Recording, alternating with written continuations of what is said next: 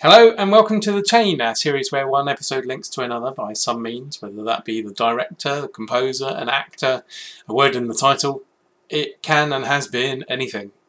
Last week we were having a look at Alan Silvestri's score from Forrest Gump, and this week, linking via actor Haley Joel Osment, we are having a look at John Williams's fascinating score from AI, Artificial Intelligence. Of course, a movie kind of made famous by the fact that Steven Spielberg took over from it being a Stanley Kubrick project. But the score, for me, is really quite an interesting one. It's quite unusual music for Williams, and yet instantly recognisable. And you've got a real mix of flavours in there. It's really great score, and it actually proved to be quite difficult to choose a cue to work on, so I actually prepared two templates just in case. It's sort of one cue which I would definitely complete in the usual kind of 2-hour window, and another which I definitely won't, but is one that I would really like to have a look at. So I'm still debating, but we'll see. Now, if you are here, please do say hello in the live chat. And I just see that Jean-Pierre has popped in. Hello, nice to see you, thank you very much. And let's keep the live chat lively. Anybody knows who Kubrick planned? Well, I don't, but I do know that Kubrick did select that one piece of music that he particularly wanted to be included, and indeed John Williams did weave that into the score. I forget exactly which it is now, but it's that kind of Viennese waltz which is in there. Knowing Kubrick, he probably would have used classical cues and things like that more prevalently, perhaps. Now, just having a quick look. Looks like my background is a bit fuzzy, so let's see what I can do there. Where are we? Filters.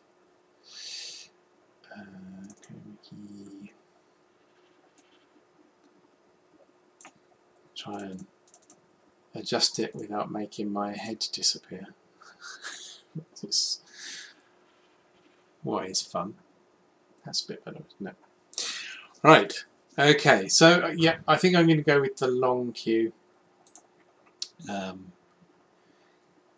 because I can.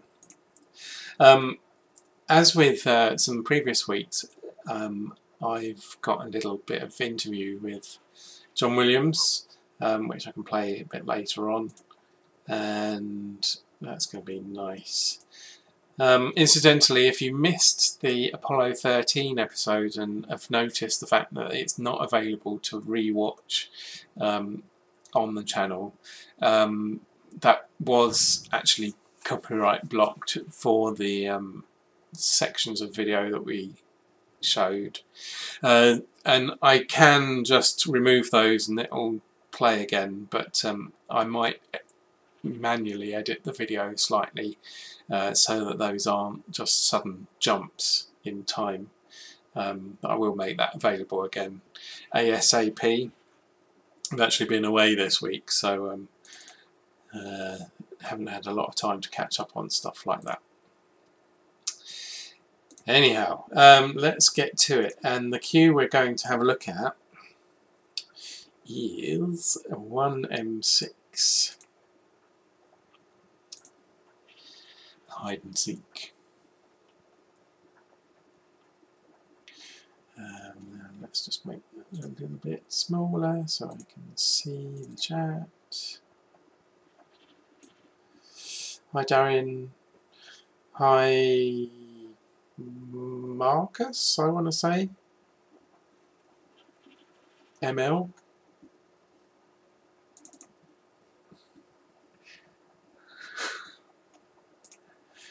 I'm probably remembering that wrong, and I shouldn't.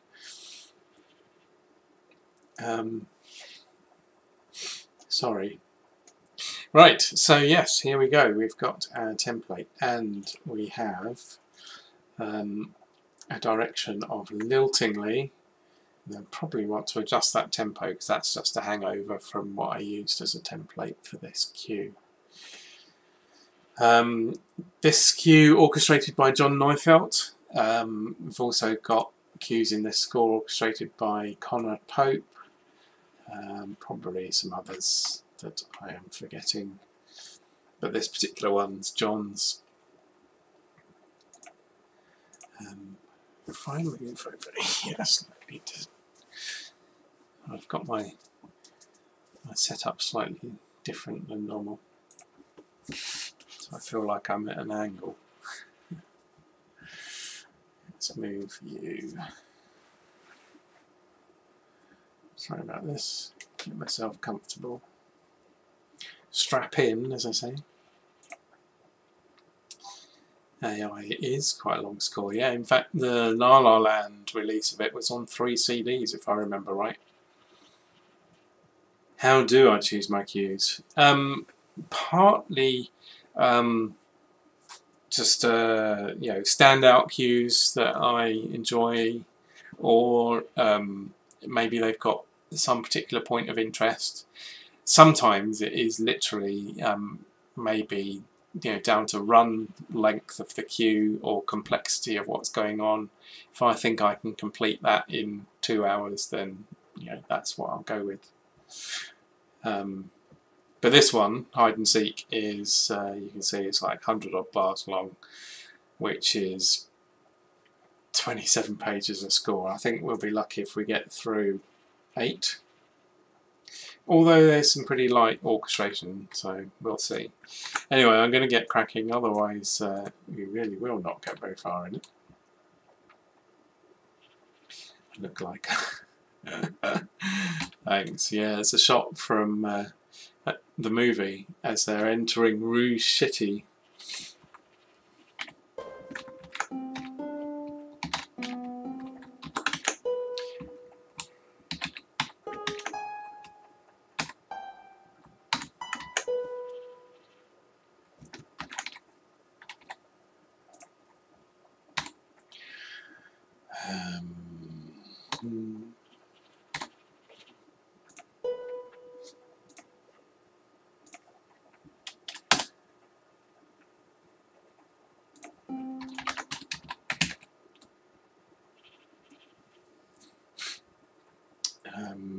It's a synth piano, in fact. So we've got a few things here, instruments that are hangovers from what I used as a template, so I might ditch those, some of them. Don't think we're going to need those. Let's get a synth.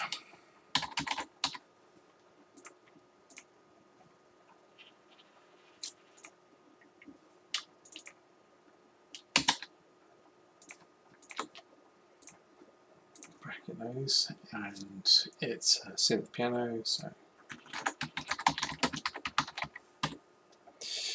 there we go. Pretty light orchestration at the beginning here, so that's the same.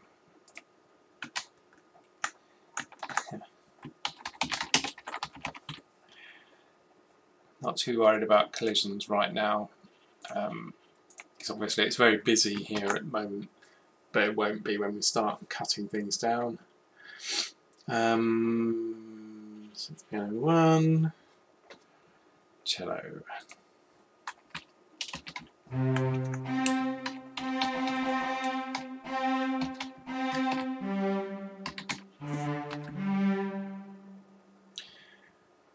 Interestingly, there's a hairpin on here, which you can't do when you're pizzicatoing, but that's just to show a general direction that we're going to get louder across these individual notes, and then down again. Start piano, and here you put in half the note value you actually want to show. So here 2 dotted crotchets, and then we do the tremolo between, and it sets that right. And because it's bowed, we want it slurred. That's it, 1 page down, 26 to go.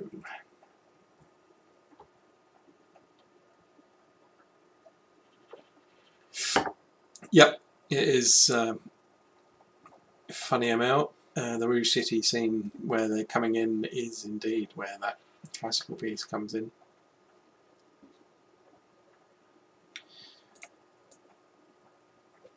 Now, here,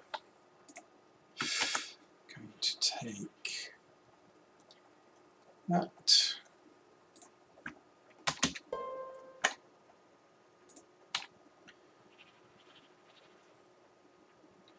It's not quite that, but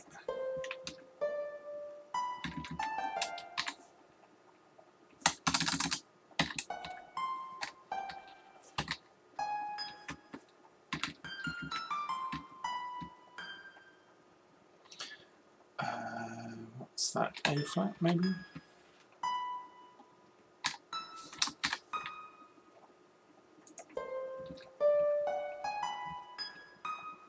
Yep, that sounds right to me.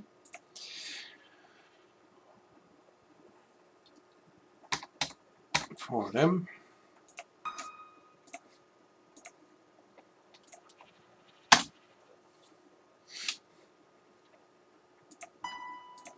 Up, down.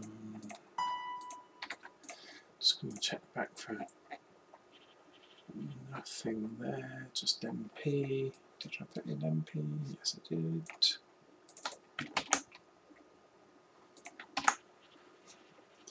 Sometimes feel schizophrenic doing this, you know, talking to myself.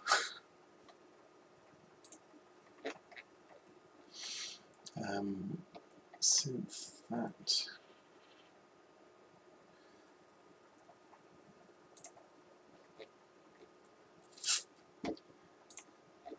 Heart's not actually marked there, so it might not be in. I think I might take that out actually. We'll have to listen for that, but that's not in the score. In fact, that is marked solo. So, ring MP. Ah, no, slight misread there. Sorry. We want. Let's do.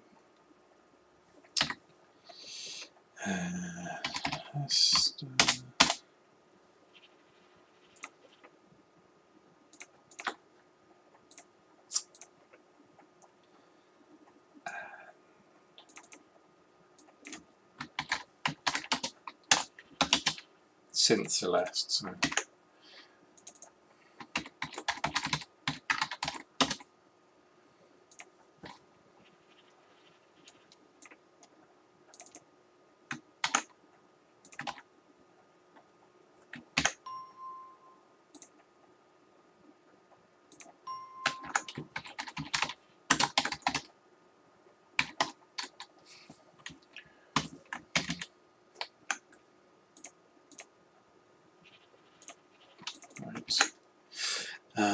So we want an MP on there. Rise, fall, LB, bit of violins.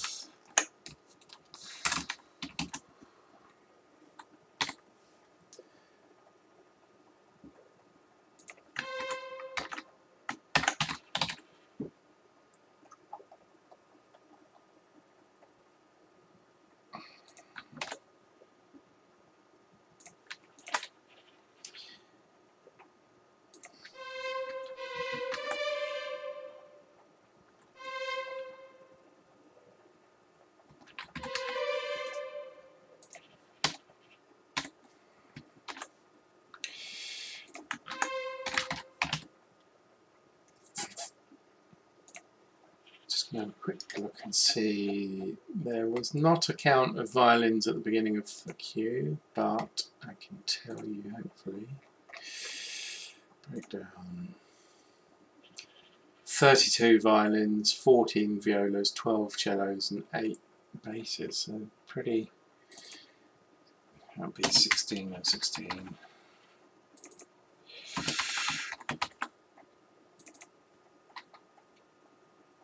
Oh, damn it.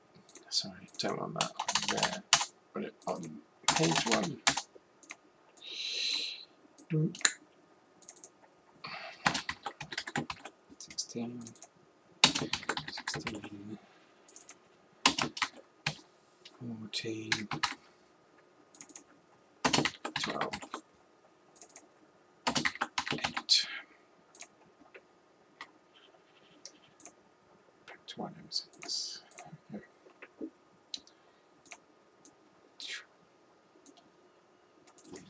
It's a bit better, isn't it? Right, and then we want that again. Let's do G2. Oh, that's fun.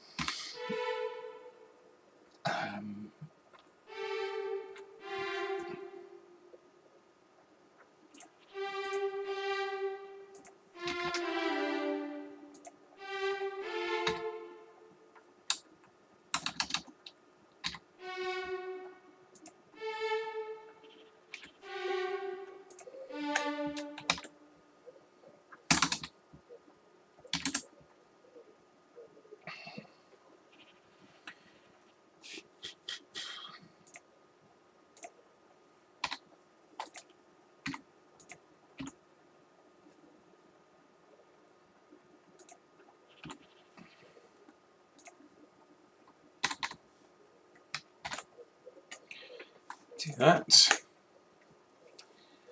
Then we've got violas on a E.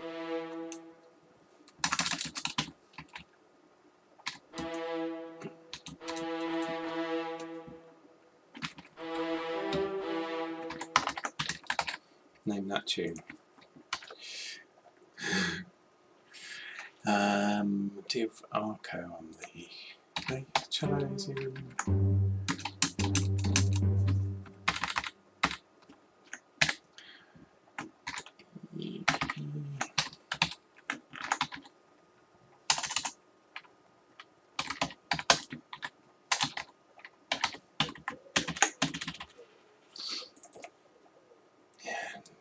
Bass.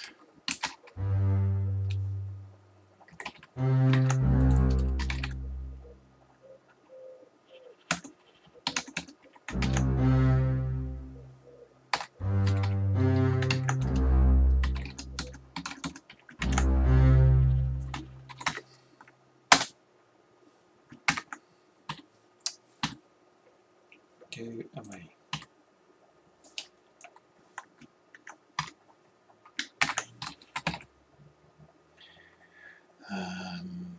MP.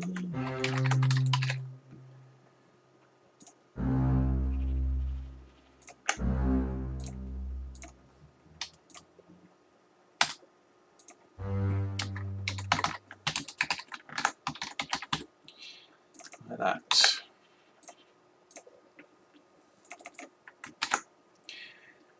Drum City. Hi Sharman, good to see you. Better late than never. Were you watching the football?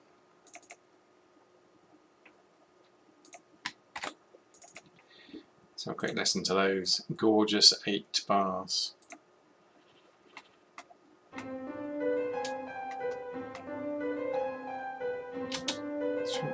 Just go a touch faster than that, I think.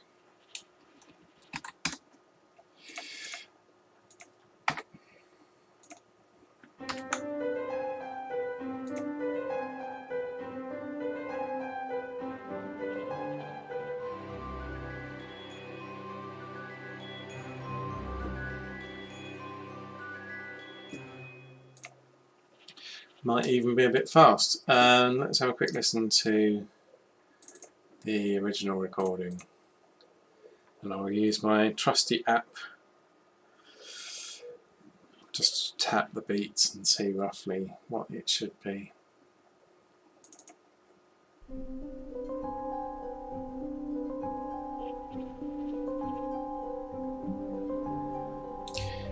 Of course, I should be putting it in dotted crotchets. So that probably wasn't far off actually. Let's do that.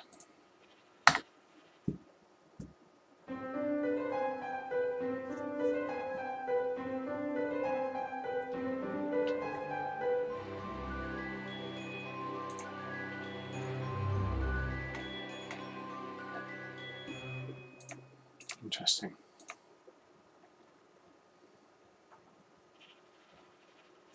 Football. Yeah, I normally feel that way, but if it's an international, I'll sometimes stick it on in the background. It's quite fun actually. I was sitting here doing some work with it on the second screen, and my daughter was sat next to me. Nice bonding moment. Right, we have vibraphone and marimba, to soli with synth piano, both with soft mallets. Lots of information to take in there. Right, so we want, let's put vibes up first, I think. Marimba there.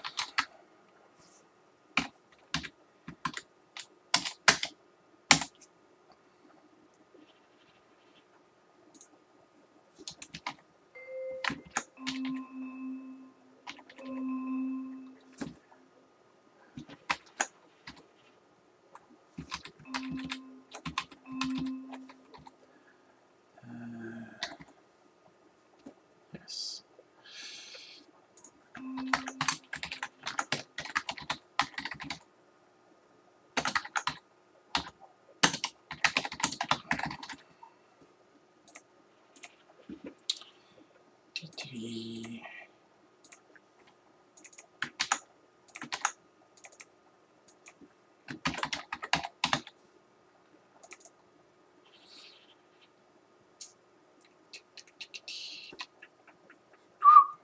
Oops, sorry. Right, not piano one, synth piano one. Soli with percussion.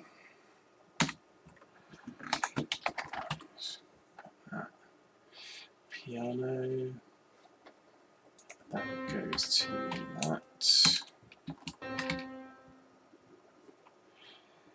Dunk, dunk, dunk.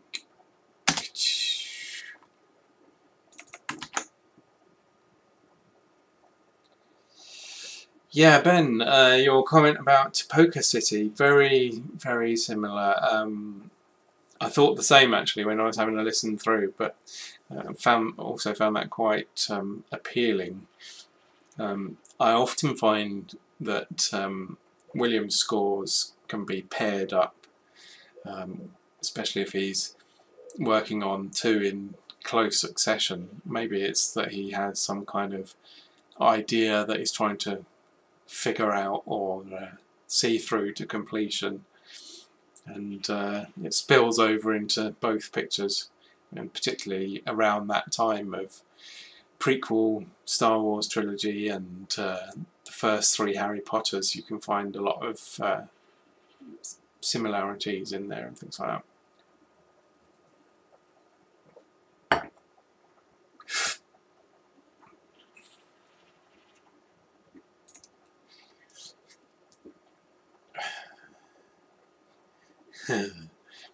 Yeah, baseball I've never gotten into.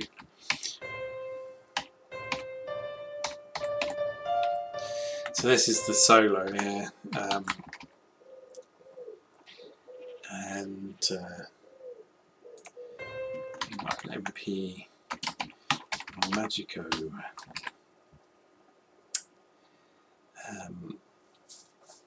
Pedal throughout, but I'll put the pedaling in later, I think.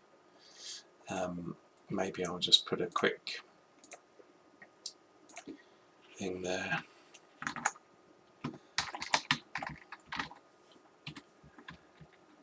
Just a note to myself. Sort that later. And then we'll go. Actually, that needs to be dotted.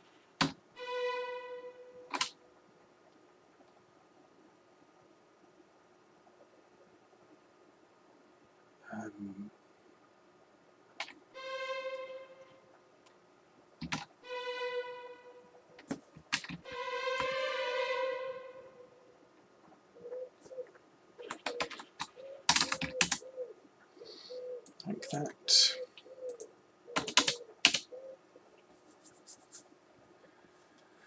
And our dim continues to nothing. Niente. And this we had. Oops.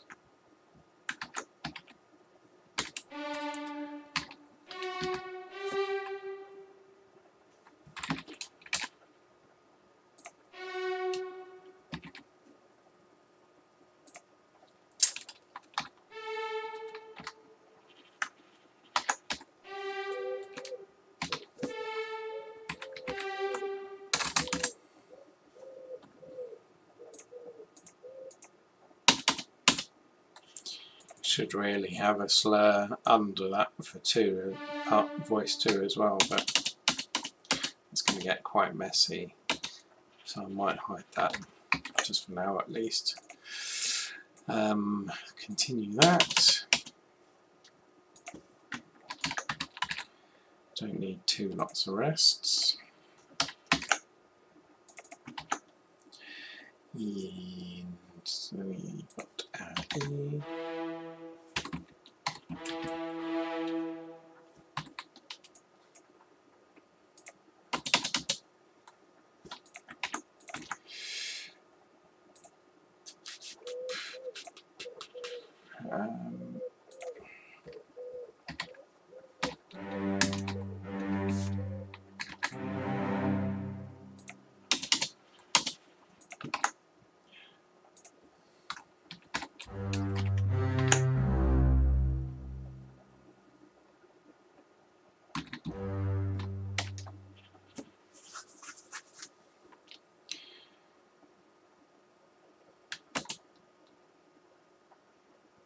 Seems slightly nonsensical. Why is that not playing pits? So I not tell it to do pits? Oh, I didn't mean that. I meant pits.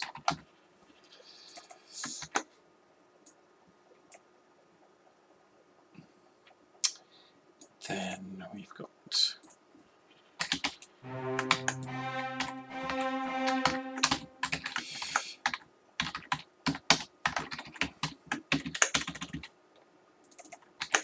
like that.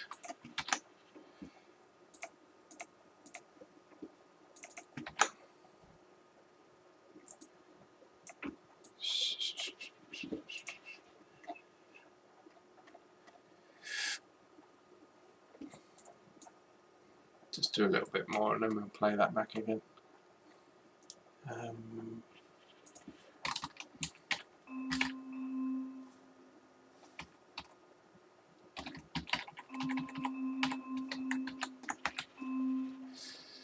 Still piano, that needs an LV.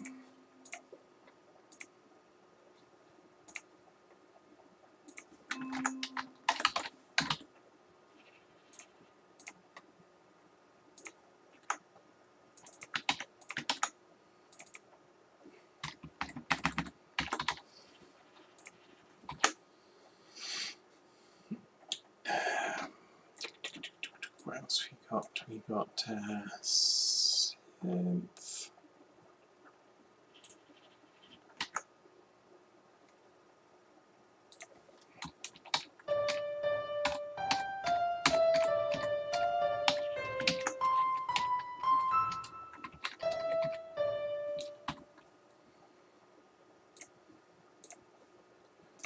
What I quite like about this is how almost random it feels. Not random, but the liltingness, and then this, when this solo comes in, it's quite unpredictable in its meter, I feel, at least. No, that's not going to work, is it?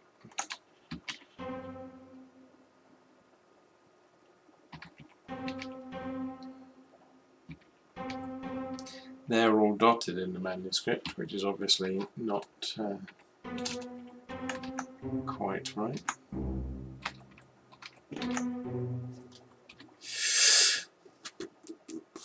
Let's see what we've got there.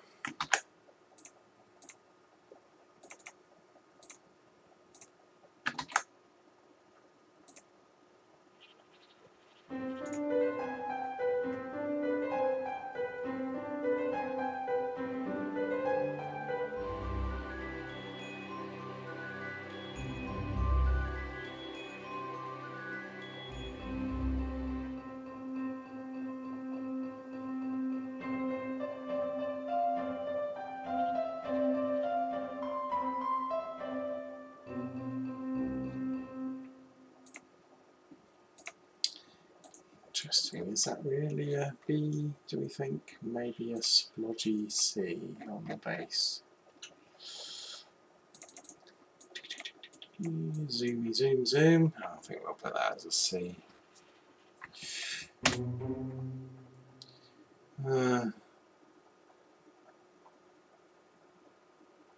Yeah, I think that's just a hurried C. Have a listen to it on the audio then a bit. Right, bit of contrabassoon now.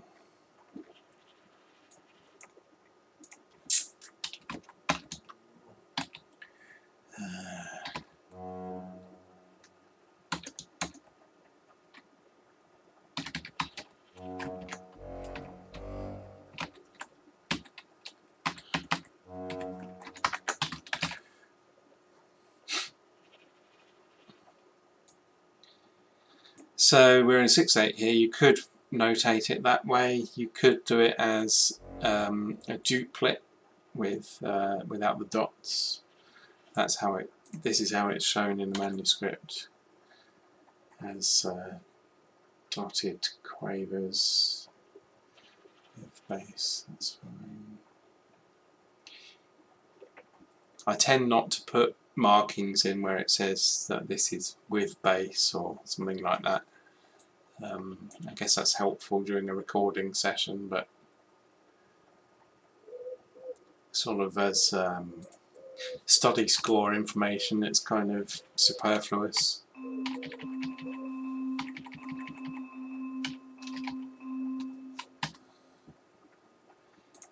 I try to declutter as much as I can.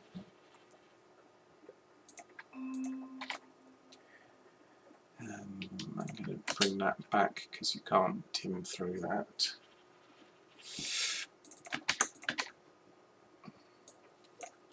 Going to nick those again just to save a bit of time. When we repaginate this, we won't need these reminders in the same place, but it is quite useful actually sometimes to have them multiple times along the staff to just make sure they fall somewhere on a page once it's repaginated, and then they can be moved. You just got to be careful not to leave random ones in that you don't need or want. Bonjour from Calais.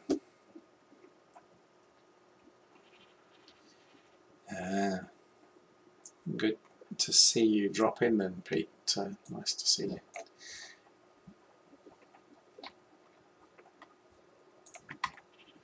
Nope.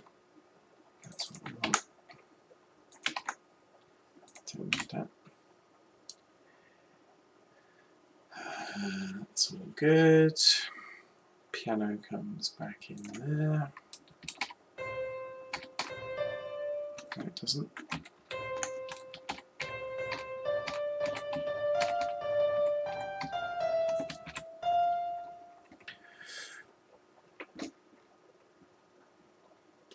cello.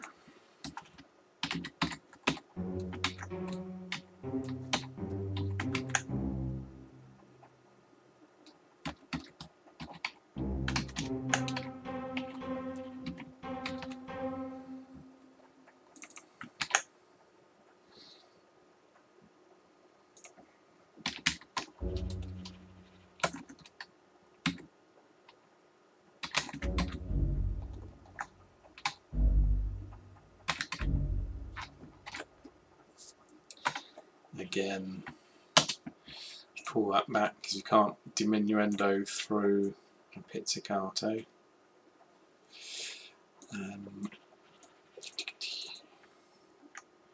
Just need that one. That's a laissez vibre. Oh right, it's 1M6 hide and seek, Pete. Nice lilting cue. As you're having a flying visit, let's give you a quick blast.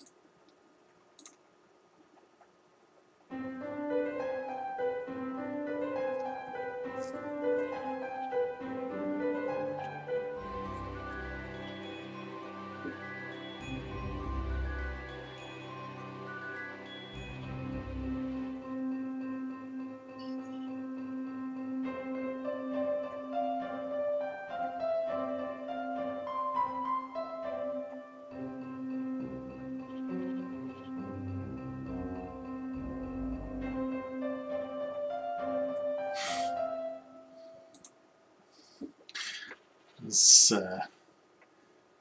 unusual bit of contrabassoon and bass there. Did they match up? They did. Interesting. Don't remember hearing that before.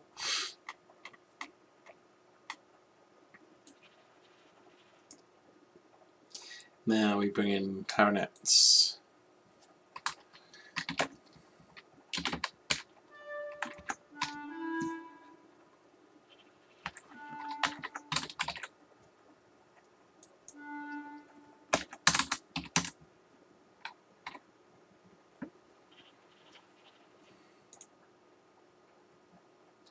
That's one.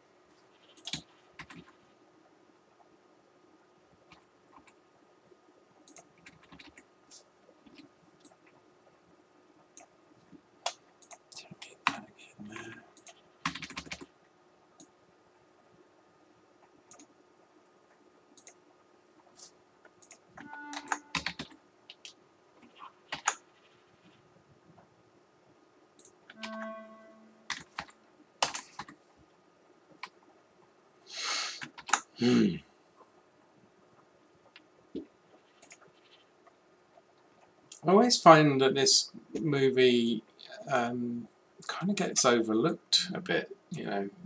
I don't know whether it was all that well received.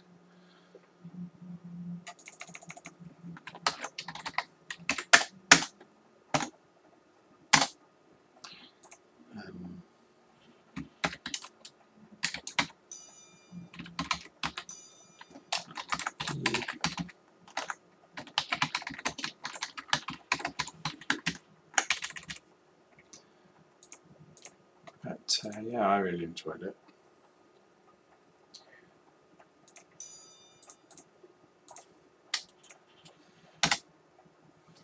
Great score as well, really great. Alright, got him. LV on there. And Celeste comes back in.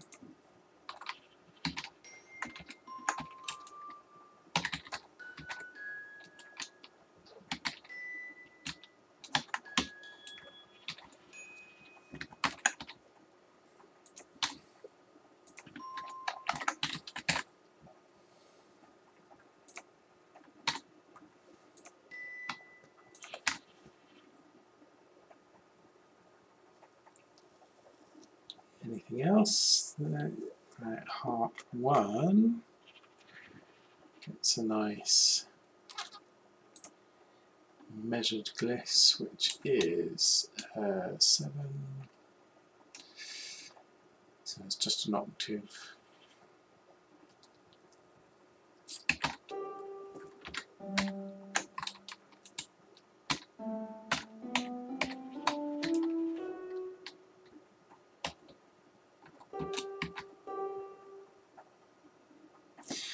Again, that's one of those where I would not put in that second note. I would just put an LV on there.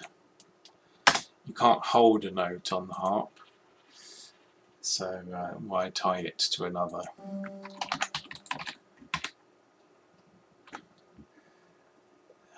Accent on there, and then LV there, that's right.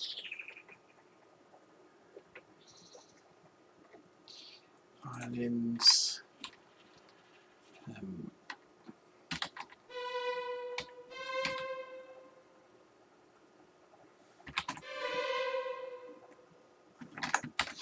Still too busy from before.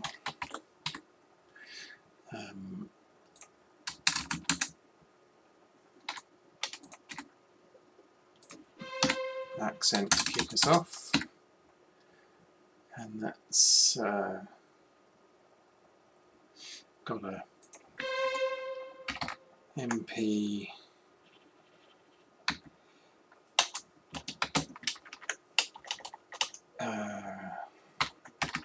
let's do it like that, I think.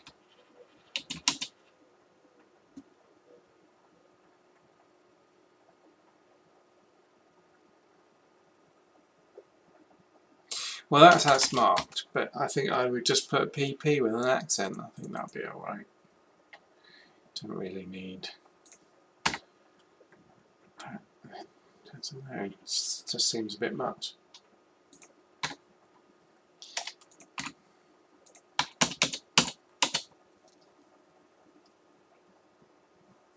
MPPP. Nice work, Chris. Lots of detail. Thank you very much. Ooh. Hello, Peter Rudd. How are you doing?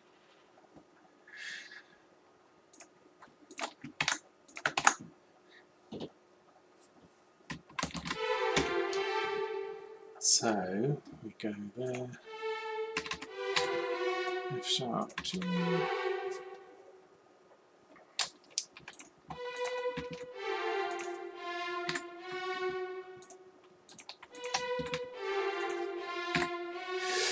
And there we go to there. Cheers.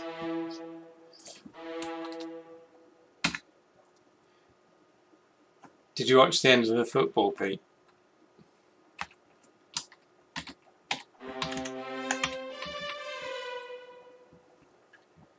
Ah, no, that's not in the right place. That's better. MP, PP, that's PP. Let's just grab that.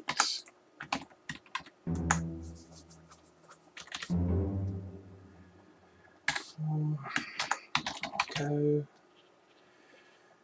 And then we want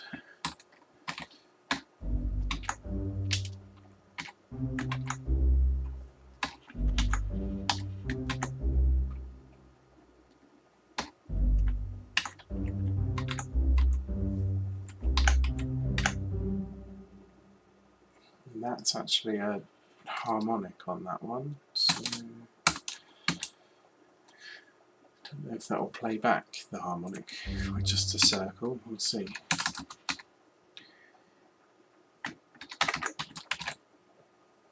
I'll just solo the basses there.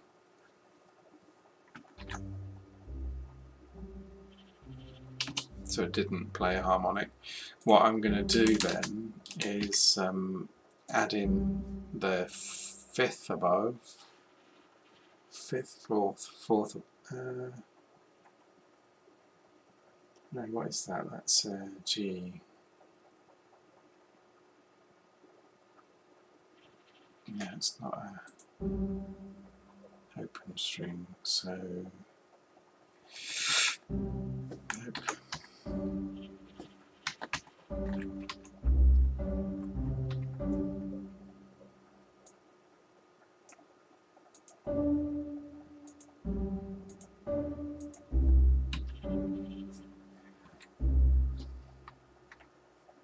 Oh, it should be a fourth. That's because you're a Wally. Why is that not playing back then? 1, 2, 3, 4.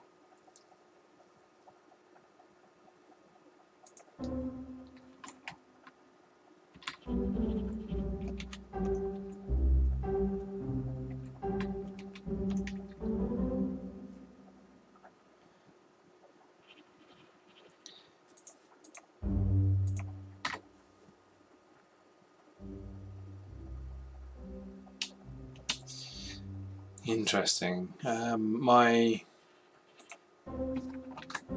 harmonic's not playing back. I wonder if that's because it's on the bass voice and it's not used to you doing harmonics. I'll put that on a circle like that. Maybe highlight it for review at the end. Do that.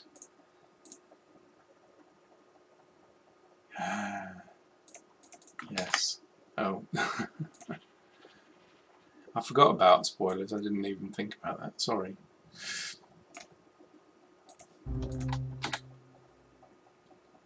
But yeah, good result.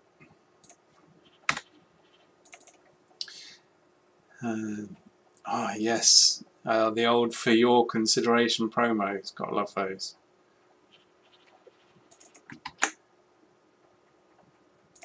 Right, now what I'm going to do is just put in a sempre always pizzicato, just as a reminder.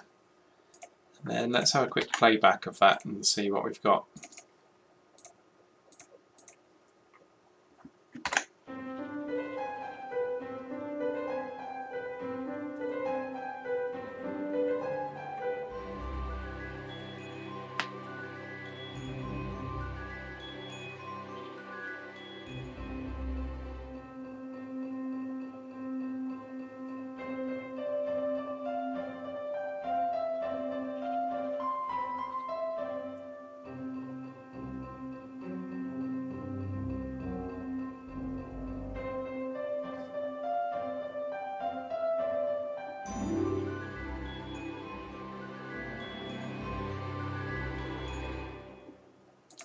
Good point, actually. I didn't check to see if it's a transposing score or not.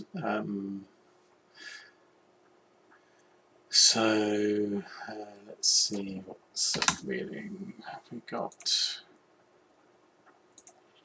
Nothing to indicate. Now, knowing John, it probably is a transposing score,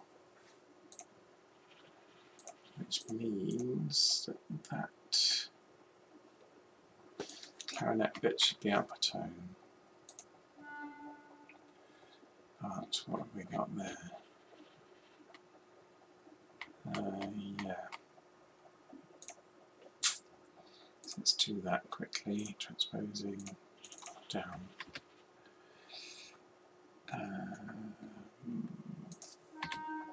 Oops.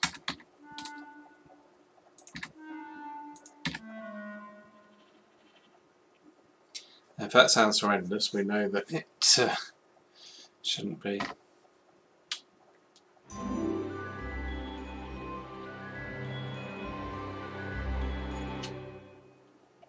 Can't really tell. So I think we consult the original audio. Let's have a quick listen.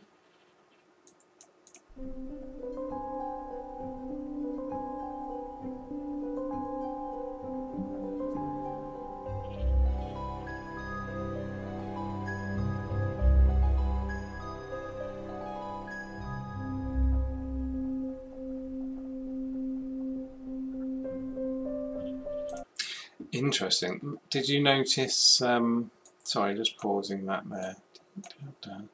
Was that? Where was that? No, that was fine. That was that bit there. Okay.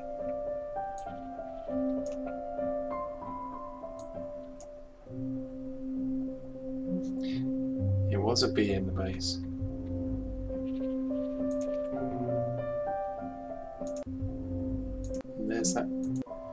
There's that funny bit of bass and bassoon that I never heard before.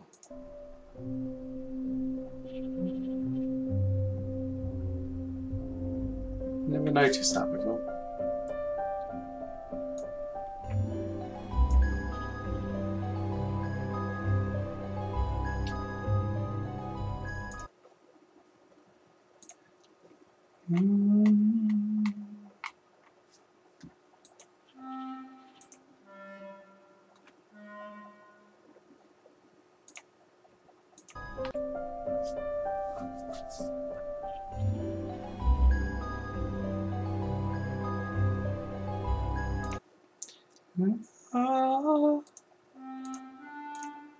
Right, so it's a transposing score.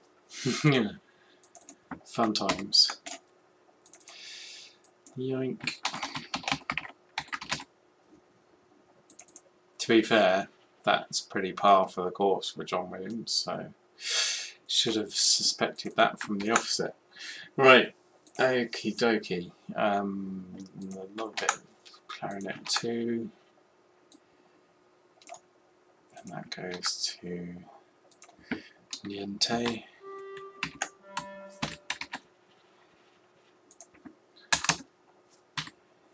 Yoink.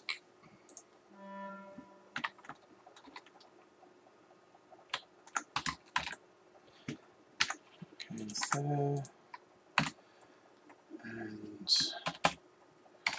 we get that.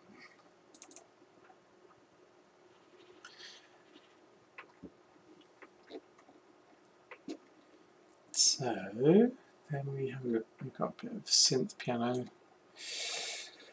which let's put our celeste in as another bar of that with a diminuendo, and then that hands off to synth 1. So that's going to double acoustic piano.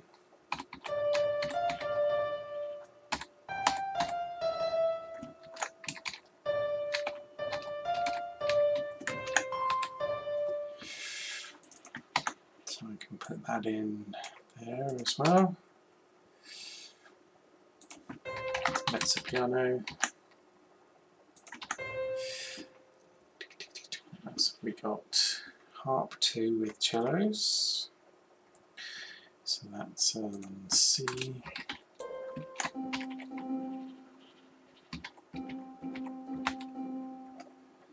So that compound time 5/4 is really helping to drive that lilting feel.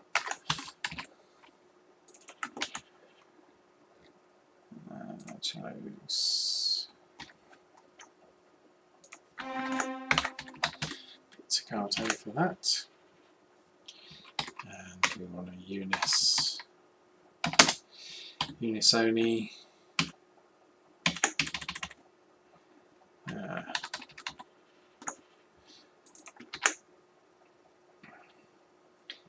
And that's P subito, suddenly piano, because although I don't know how suddenly it can be if you're diminuendoing into it. That's the marking.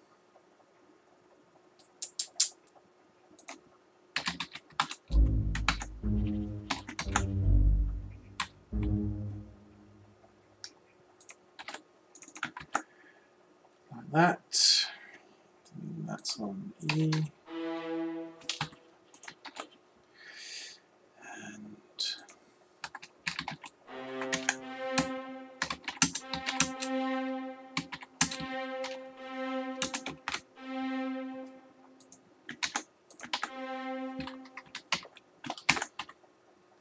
more quiet. What else have we got here? We've got U for another bar. U for another bar.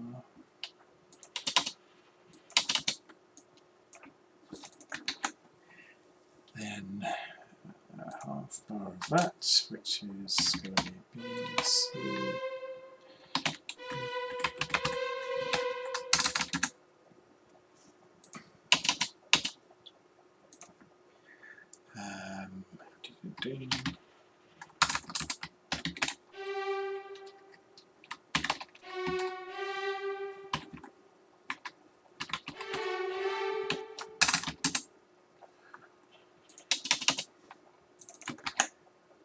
Great. Tim. Nothing.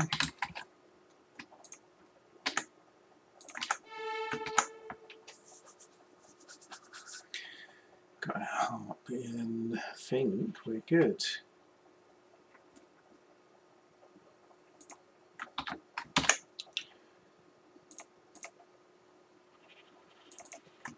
Looks a bit neater, doesn't it? Slightly. And just some quick listen there.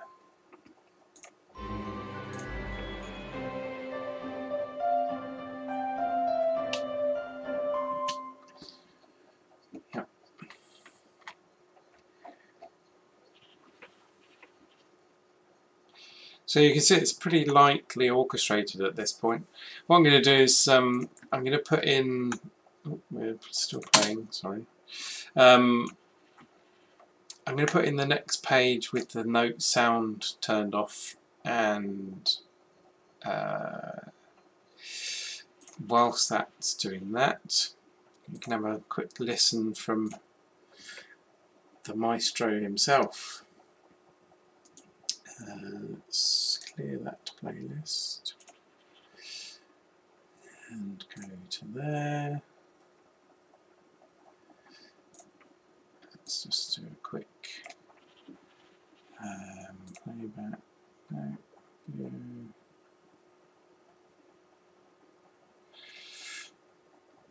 That's on top, that's what we want.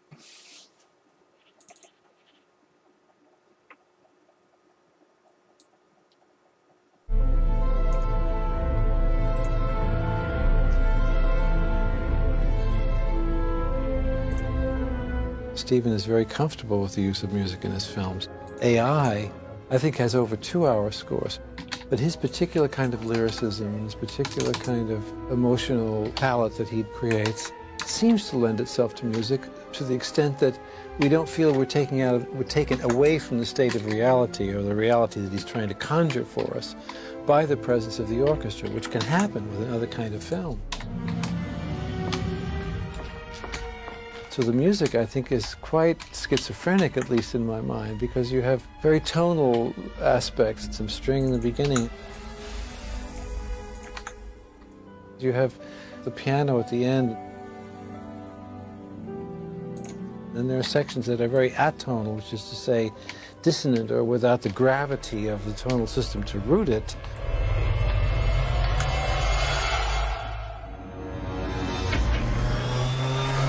Some sort of postmodern things for this flying of the helicopter. A lot of use of electronics, much more than I usually do. Be careful, David. This is not a toy.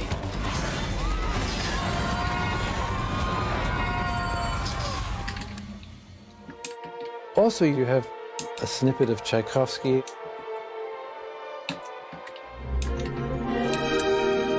And a bit of Rosenkavalier you even hear when they go into Rouge City, which incidentally, this quotation of Richard Strauss was the one piece of music that Stanley Kubrick requested that Steven leave in the film.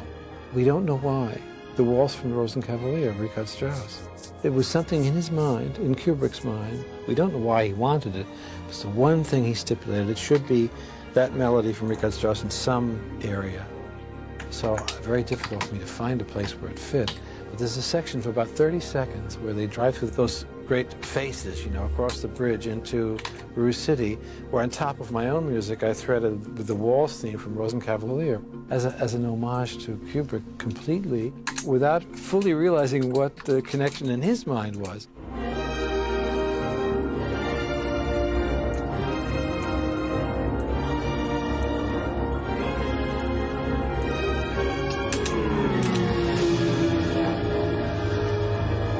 So it's a very eclectic score and a very voluminous score, very different from the things that Stephen and I have done before, with the possible exception maybe of Close Encounters. I think it's closer to that in its timbral aspect.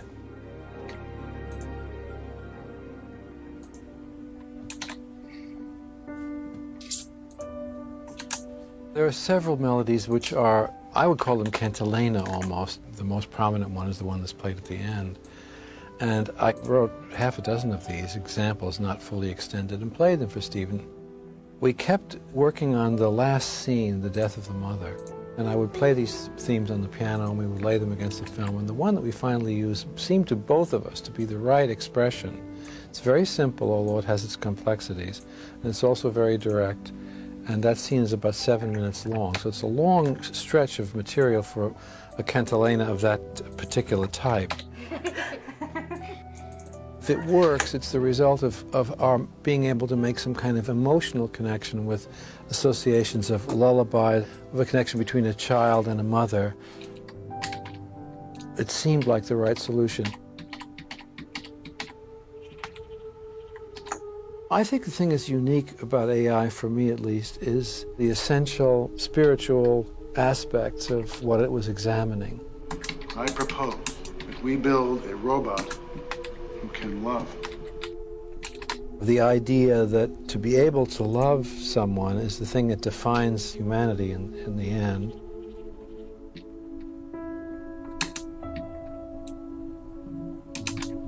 At the end of the film, when David, who's been looking for his mother and wanting to be human all these centuries now, when his mother has her final biological death, he is able to die at the end of the film, and thereby achieving his humanity. By being able to die, he's proven himself to be human, which is the one thing that we all share, we all eventually will do. So these are subjects that are abstract and spiritual and very personal, and they go right to where music can speak to. Music is really about this kind of thing at its core. Not every film, as great as it can be, if it's an adventure film, it may be about hunting sharks, you know. And in emotional musical terms, that may be about heroism, or it may be about fear. There is no substitute for your own child! But this film is about very wonderful things to conjure and to ruminate on. But outside, he just looks so real. Like he is a child. As a consequence of that unique set of subjects, musically, it made it a special opportunity and challenge for me.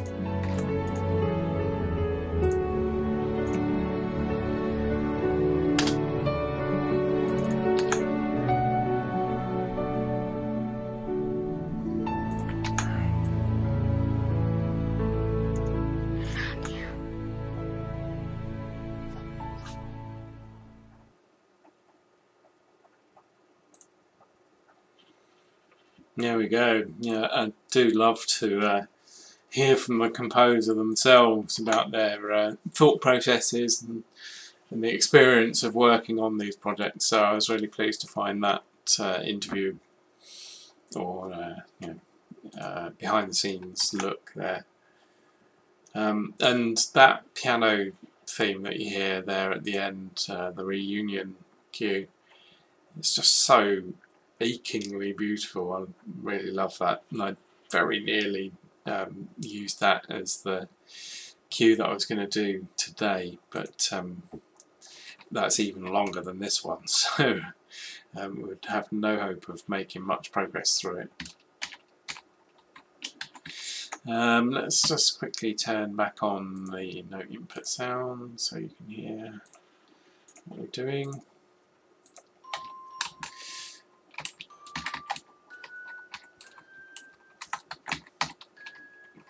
Actually find it quite useful to have that sound on myself,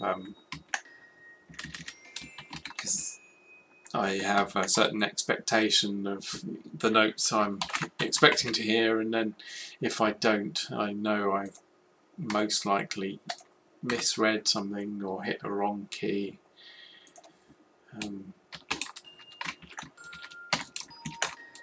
So you're always listening.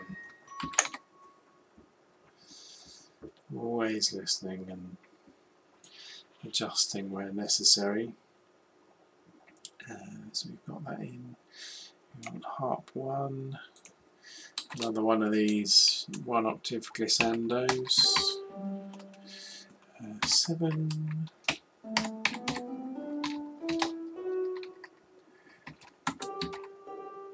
Again, don't need that in. Do a laissez vibraire. Let ring.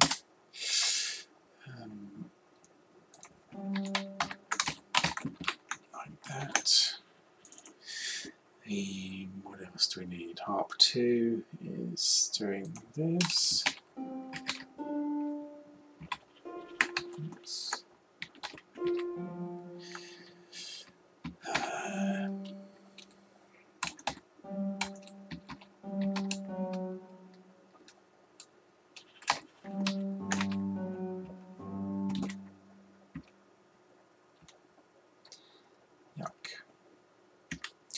Let's put that all down on there. That's better.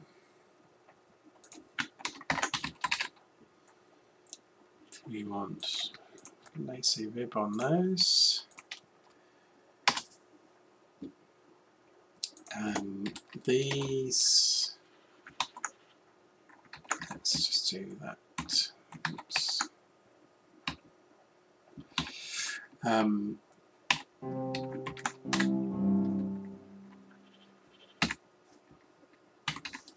So this has actually got a bracket on it like this, which basically means it's not arpeggiated. It should be played at the same time. Then that's fine. Delta violins. What do I think of the movie? I actually really enjoy it, but I've not seen it for quite a while now.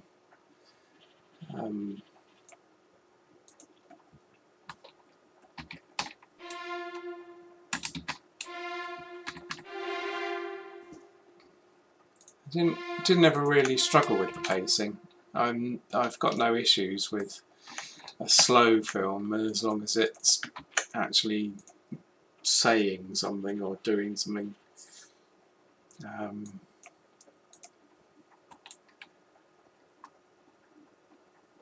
That's interesting. Why is that? No, that's fine.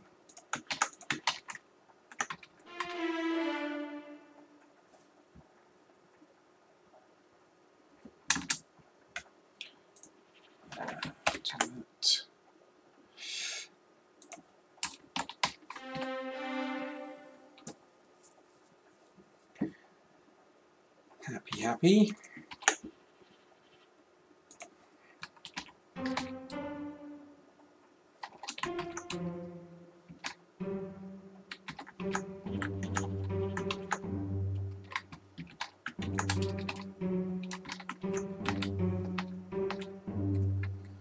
So accenting the offbeat there,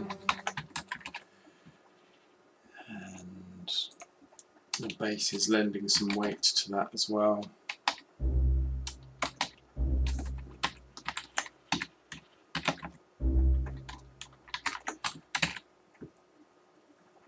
So we don't really need a reminder in there. We put a marker before that said sempre pizzicato, so always pizzicato. Otherwise we might put a piz in parentheses or brackets. second violins. We've got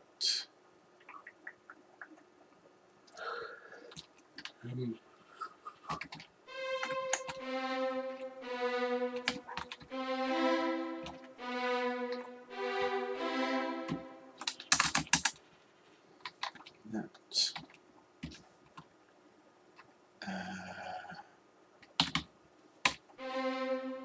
Nope.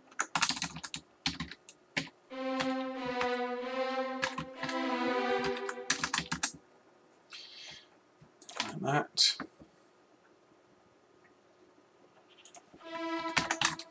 Piano. Firsts are on.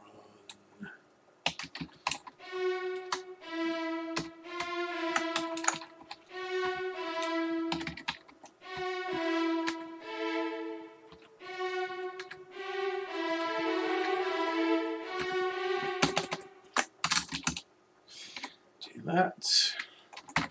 That should bring us up to there, which brings us into the new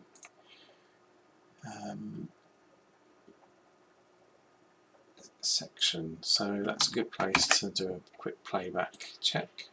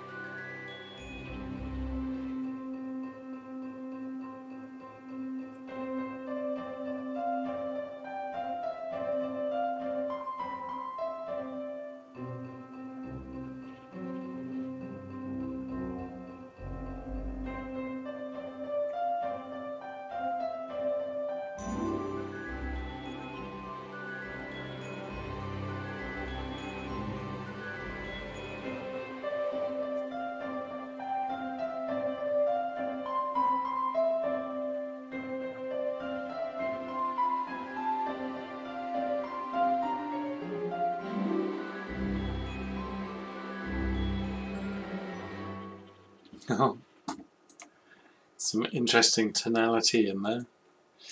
I think with the mechanical playback, it's a little bit too strict. Can adjust that, but sometimes it doesn't do it hugely well. Maybe I'll try it on that. We do it that way. Small amount of rubato. See what happens when we do playback next time.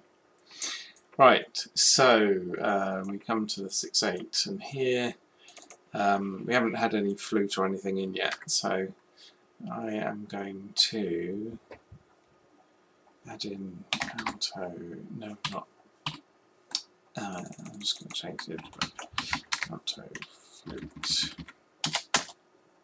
Yes.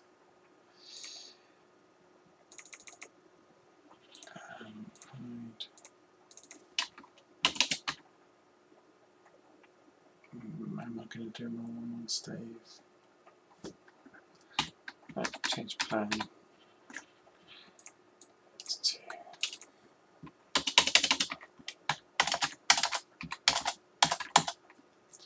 do that.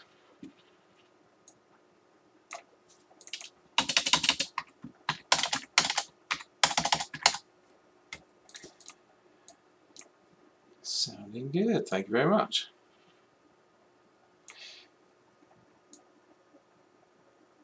I think it has, I don't know, maybe there's a kind of algorithmic sound to that tonality.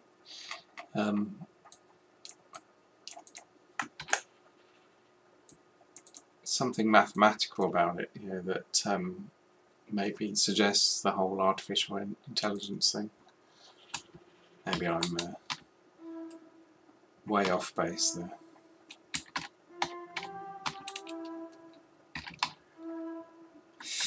Yeah, so, right, okay, I'm on the wrong page. pitch, or something has gone awry. I think I'm a bit too, yes, came in too early, there we go.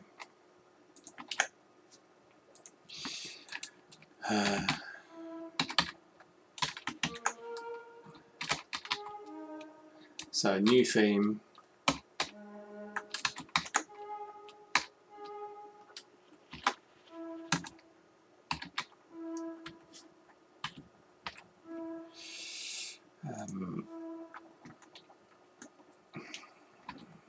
MF to MP.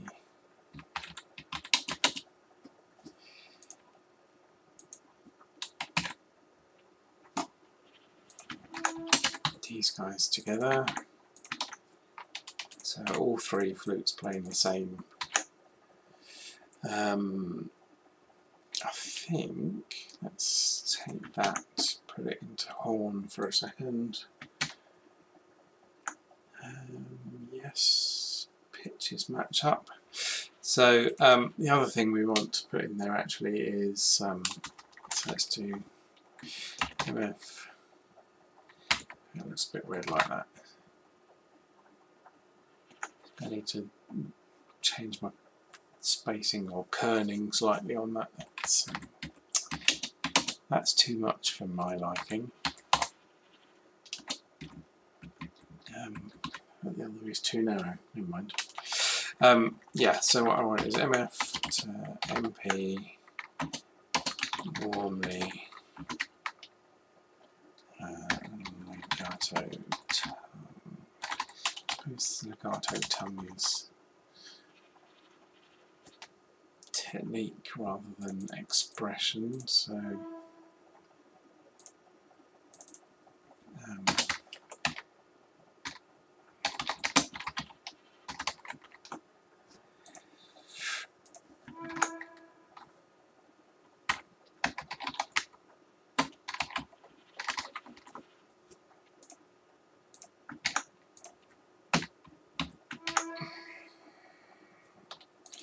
let's copy that down to there. And that's just horn 1 on their own. We want a cor anglais with that. Then we've got bass clarinet, so let's bring that out.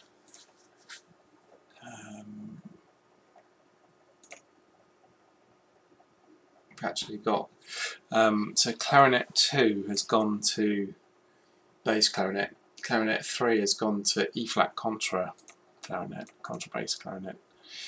So I'm going to add some staves in here. Bass clarinet,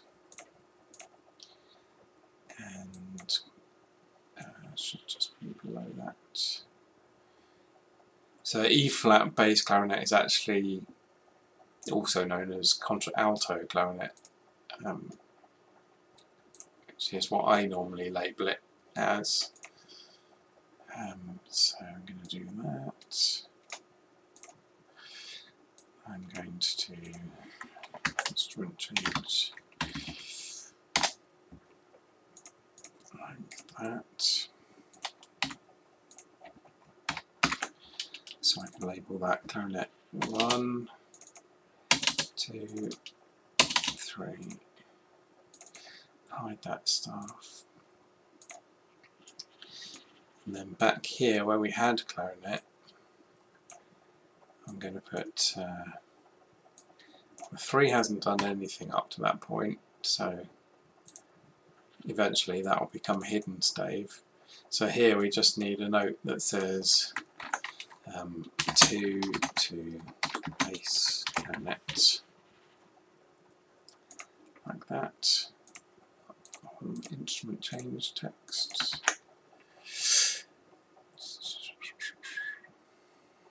There we go. Right, so bass clarinet's on C, and I think it's not because I'm transposing score, so we're in treble clef.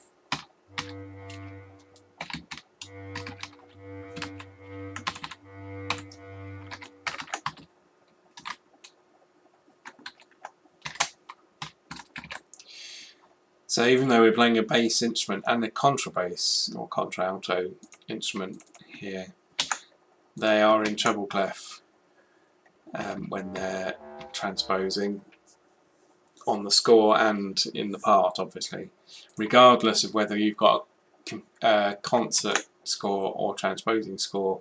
The part will always be transposing for transposing instruments, so they should be notated in treble clef. Sounding an octave or two below. Then we've got synth 1 has changed to harp sound,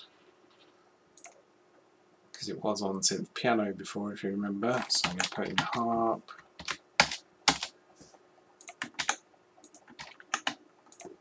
High notes.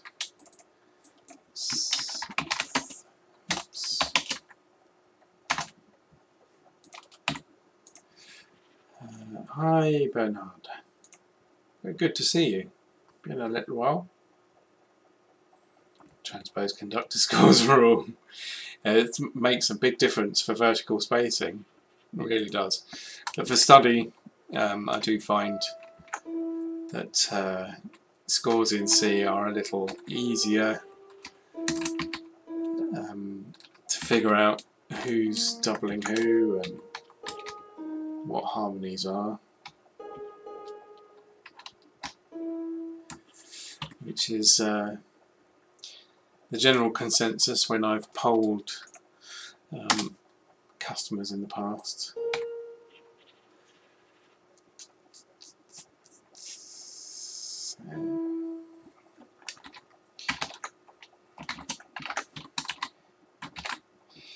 Like so. Cellist. No, I agree. Thanks for dropping in, Bernard. I'll catch you soon. We'll have to catch up, especially if you're over in London any time this summer.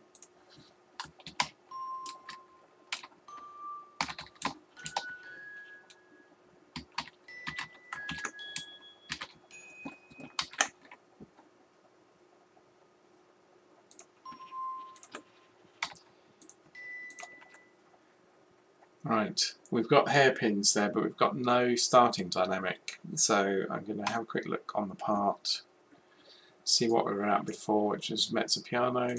I'm just going to put in an MP there. Just helpful to know what you're actually starting from on a new page. If you've got hairpins like that, you've not been playing continuously.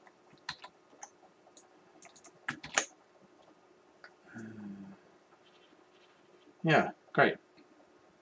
Catch you soon. Now, harp 2 is doing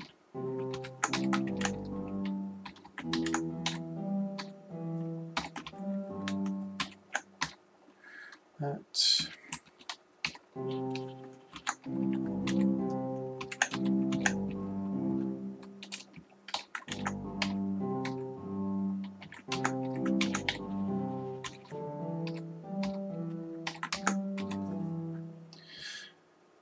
Like that.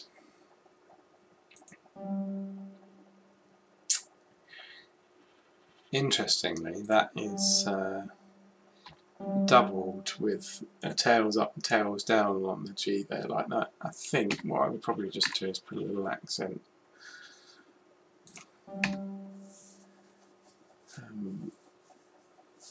I mean, that doesn't quite mean the same thing, but yeah, I think that'd be okay. Looks a little neater. Same there, obviously, but not on there. Violins.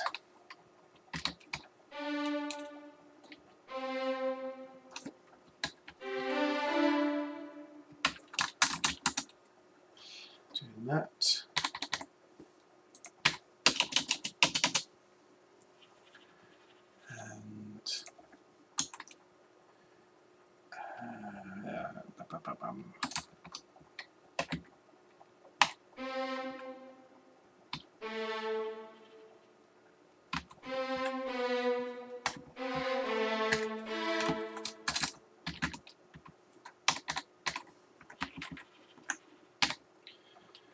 And that. Viola's getting in on the tremolo action. That.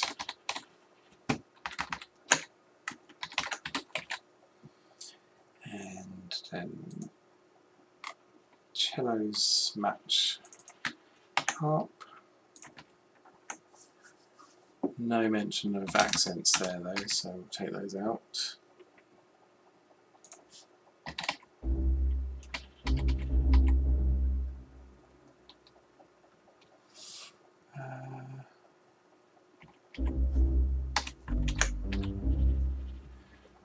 I think we have that.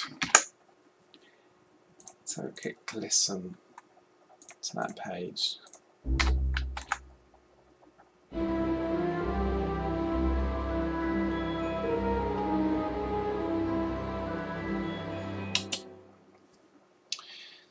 Yeah, so maybe what I would do there is just amend the dynamics slightly. And what am I looking for? Reset. Just see if that has any effect.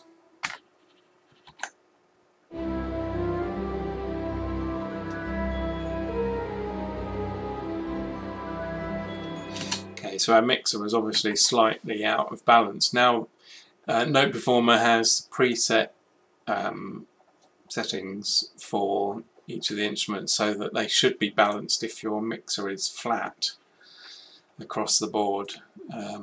So there's that plug-in there just to reset the mixer to flat.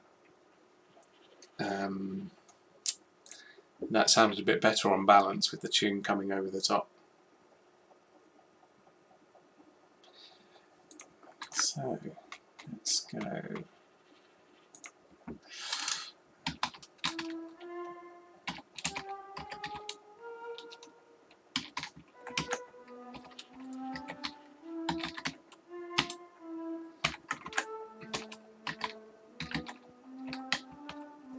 That lovely kind of husky tone of the flute in G, the alto flute.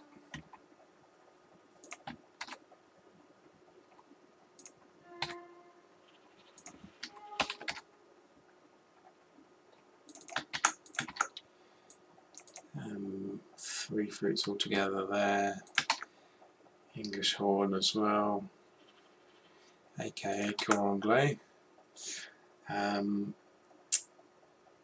Bass clarinet still on A.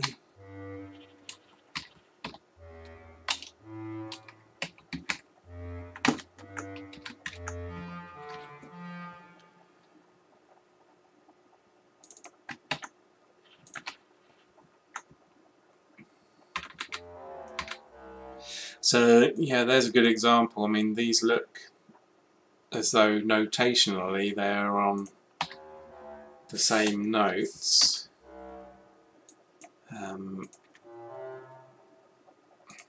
or almost, but in fact because of the tuning we've got contralto in E flat and bass clarinet in B flat, so these pitches, whilst they look the same, are actually a fifth apart.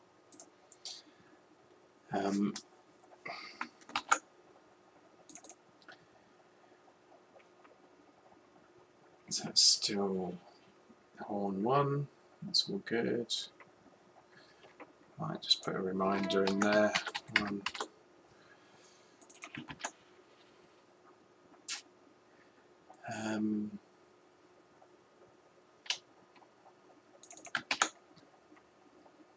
So synth 1, which is the harp one.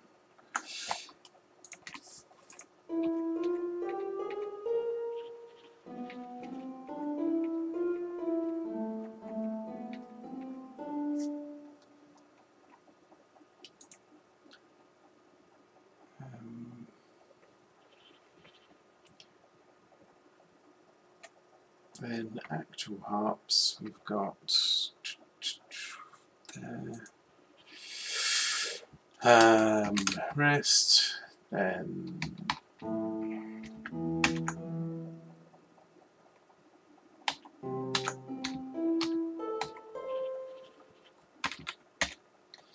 like that.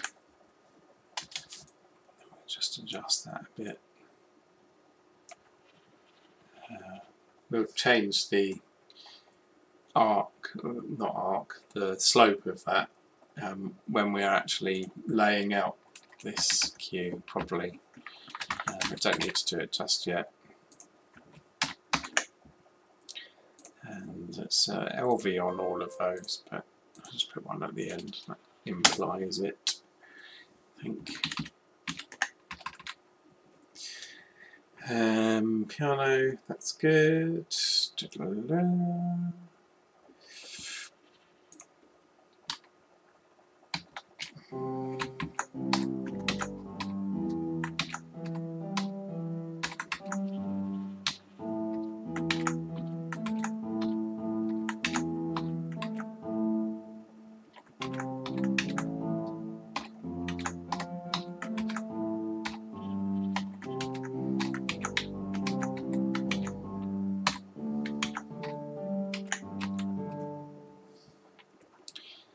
Just that one with a lean on it again.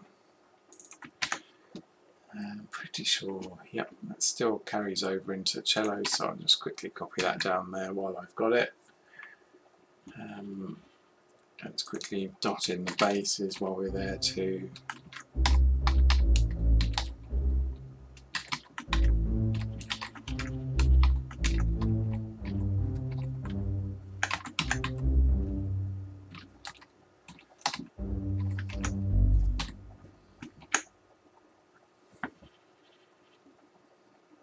That.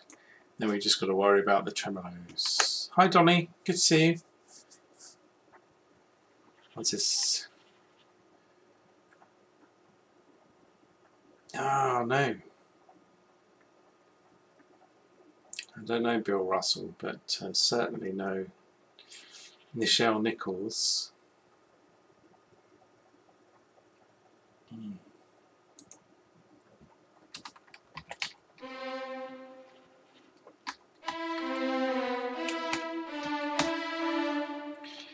Unfortunately, we're kind of getting to a point where a lot of stars from that era, music and movies and all sorts of media, are reaching that kind of age. It just seems like people are falling left, right and centre. So we had David Warner last week.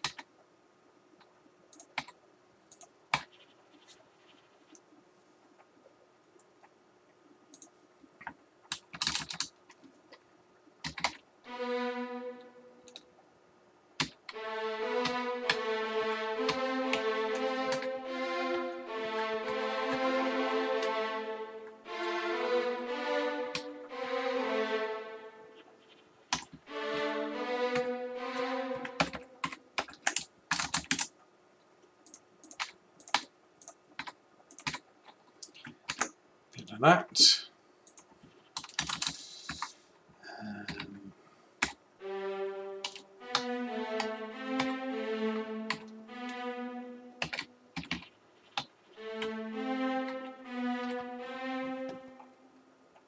Yep, that's not going to work, is it? That needs to be.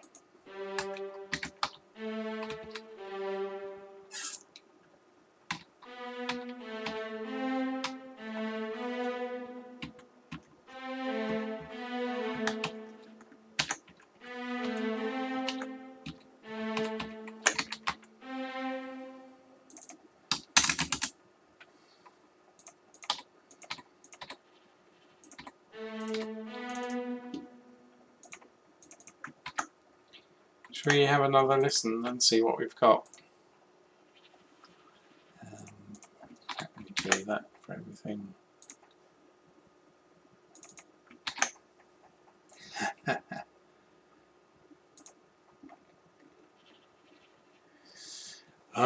So actually, let's just put a quick thing in here. Maybe we put it in here to see.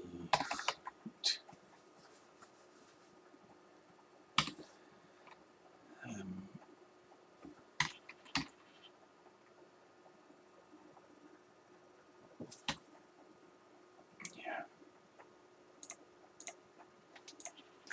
both of them. Put that like that. Let's see what we've got.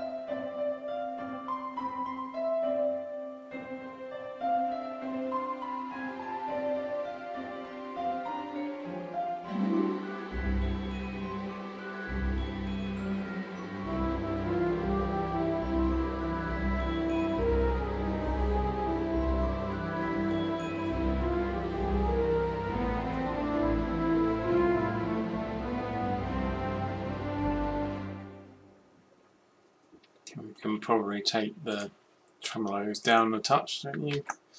Or leave them there for now. It's not sounding too bad. A couple of weird bits, but check them against the audio I shall. What else have we got here? Now, what did I think of while that was playing? Oh yeah, right. So, from there, back here, hide those.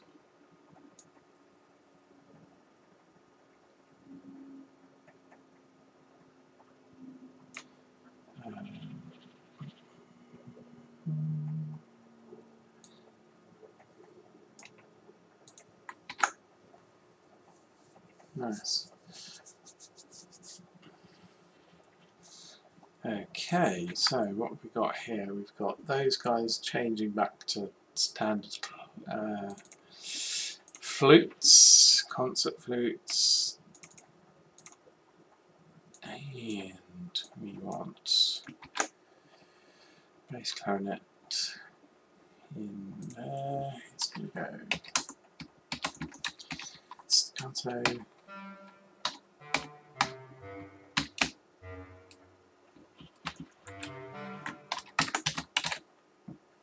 Like that. Who is going to hand off to bassoon 1.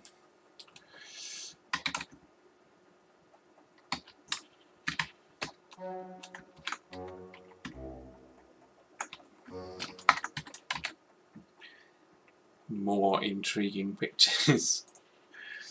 Now we've got these guys.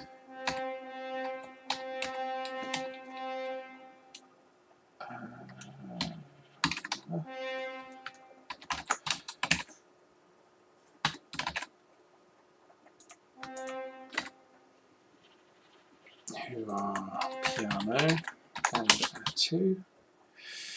So that's 3 and 4. Synth 1 is back to synth piano, so piano.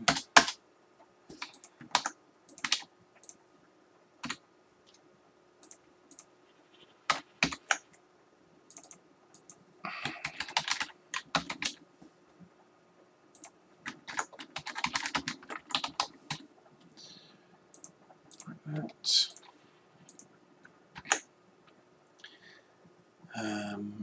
And it goes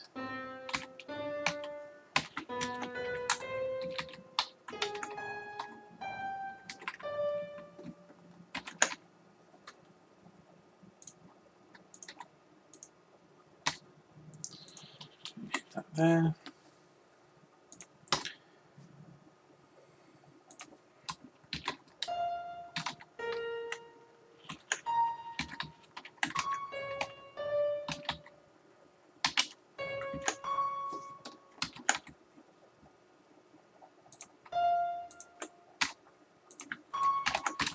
That's an interesting looking line. I think we might solo that in a second and just have a listen.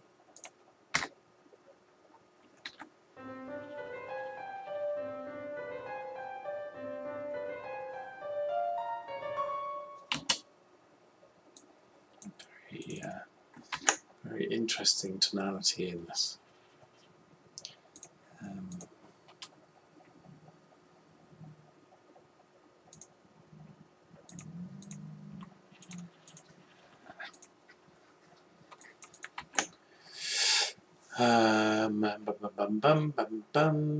Then we've got harp, one which is doing the same as that. We don't need that, we don't need that.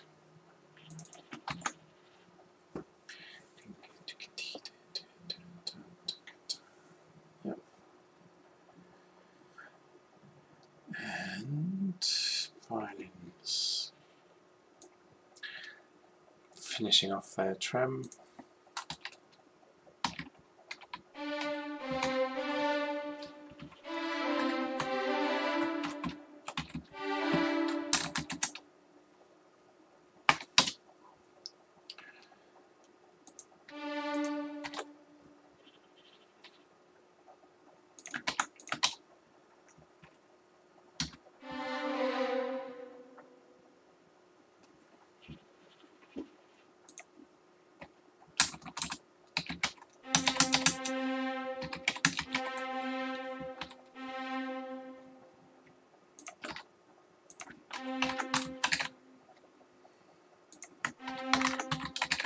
Happy with that, and a bit of cello.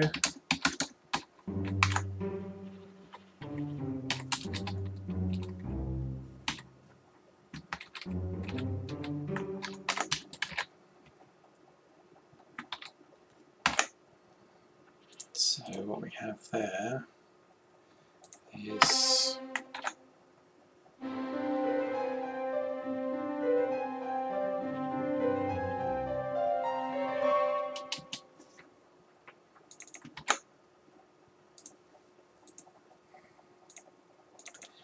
some case.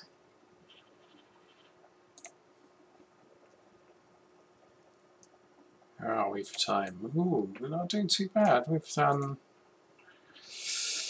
12 pages in with 10 minutes ago. That's not too bad. With a lot of natter in between. Bass clarinet still there, so hide that. Staccato.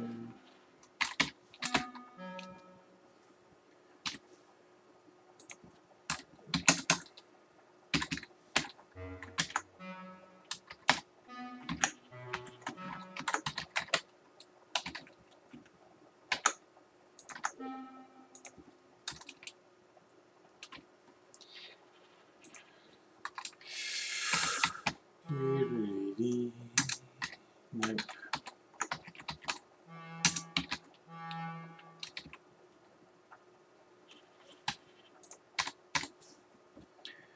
Like that. They hand off to bassoons.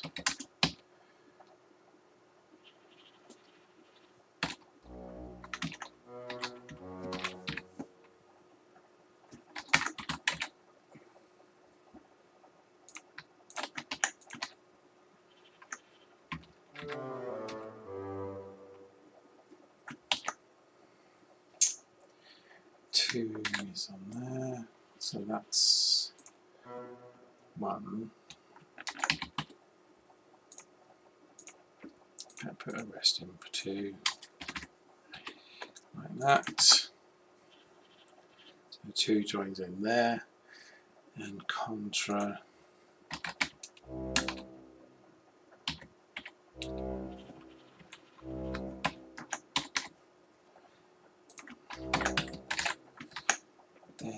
get that.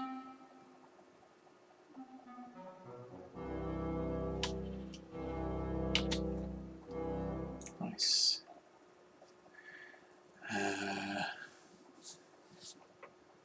We want some percussion. We need, let's do, add an extra staff in above vibraphone because I want that to be orchestral bells. It's kind of a glockenspiel sound.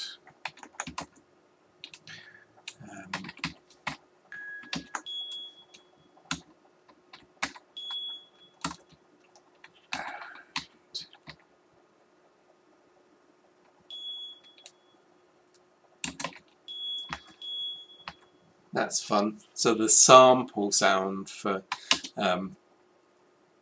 note performers Glock doesn't go above A, I think. Yeah, so the A sharp there it thinks is out of range. But in fact, in the Emil Richards collection there is a xylophone that goes up higher. I forget how much higher, but I can look it up.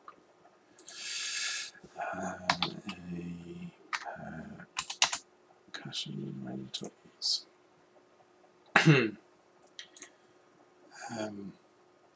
Because this came up before about range.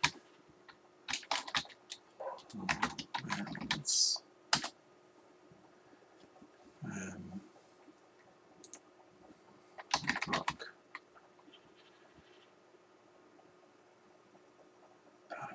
Which was it? I think it's the Adams one.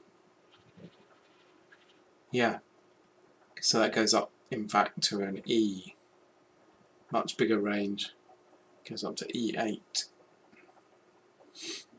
So it's quite possible that because this particular collection gets used a lot by Hollywood composers, they would know that they have that instrument available to them with that wider range. But unfortunately, we've got an A flat there that's not, A sharp, sorry, that's not going to sound on playback.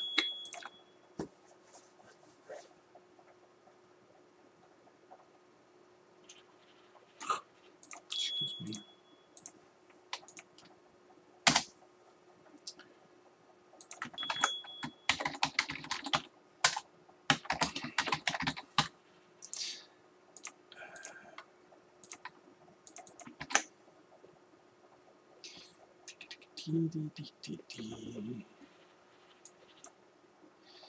Then we've got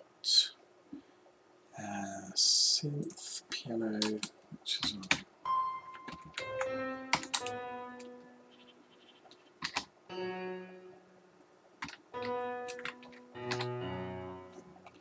So that's going to look nicer on there. Let's put that down there.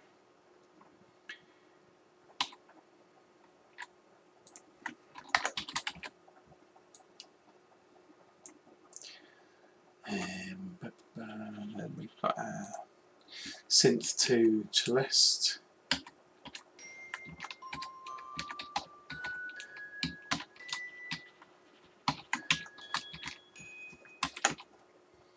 Same figure as before. Next piano. Wee.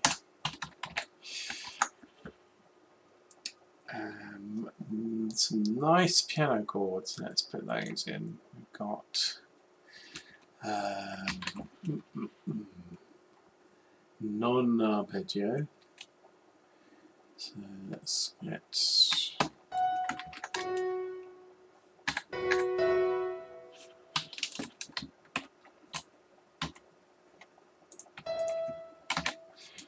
two.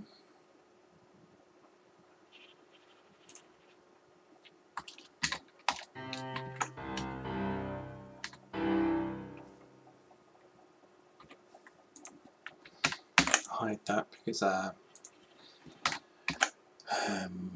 left hand is coming up to that staff. And we need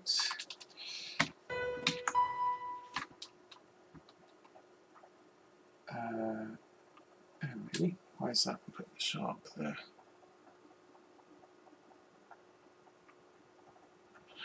Interesting.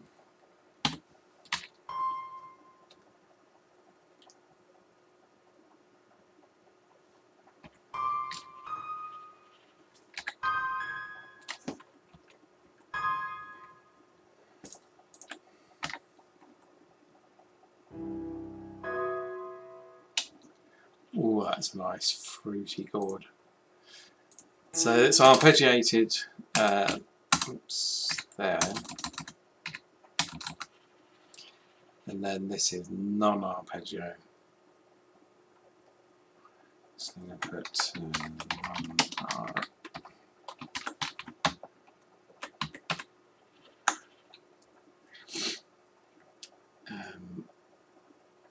All of it is allowed to ring. Magico. Pedal, we've got in a thing already to fix pedaling, so we'll do that. And perhaps it's copied there.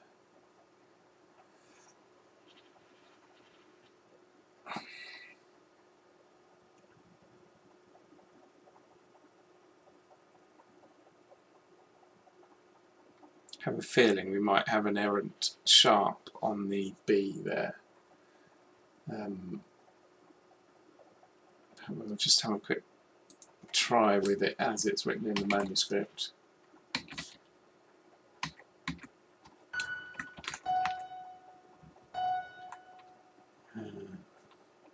Oh, nice.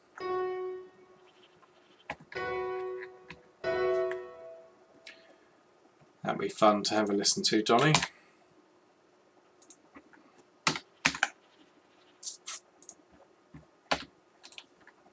Are you transcribing it by ear?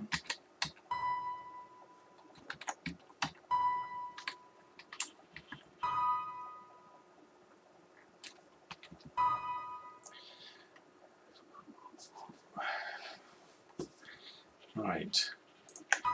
Put those in as voice 3, I think. Yeah. Then on voice 1, hopefully, I can do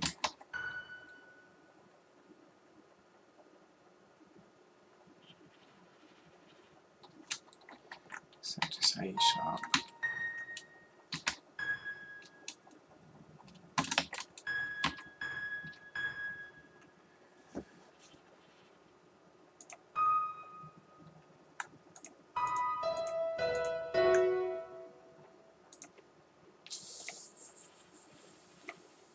Blink.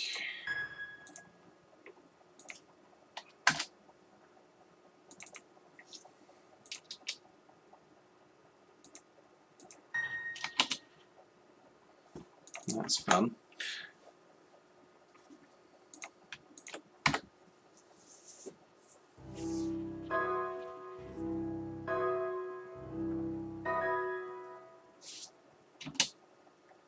Nice.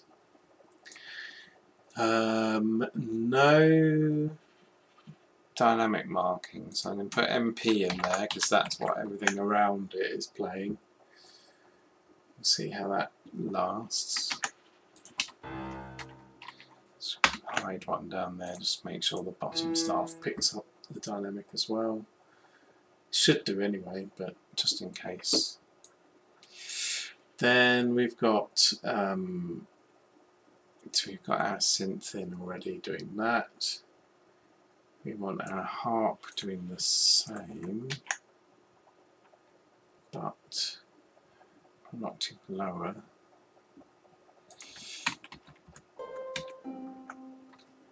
Two octaves lower, in fact. Because of the celeste sound.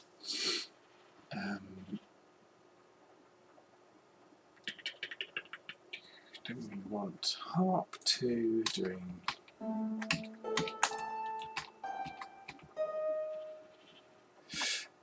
suppose that would sound even better on bass clef, really, wouldn't it?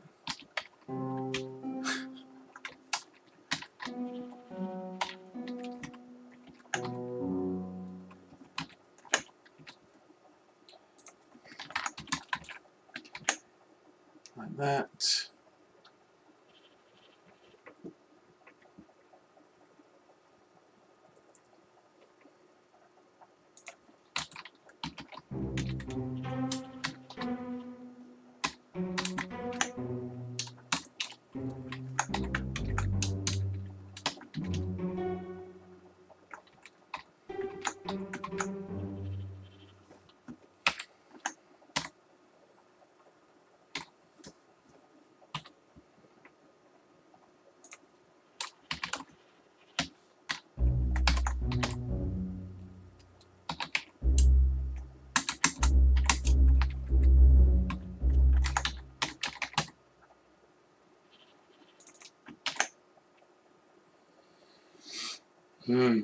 Interesting. Right, now violas are doing this, which is C.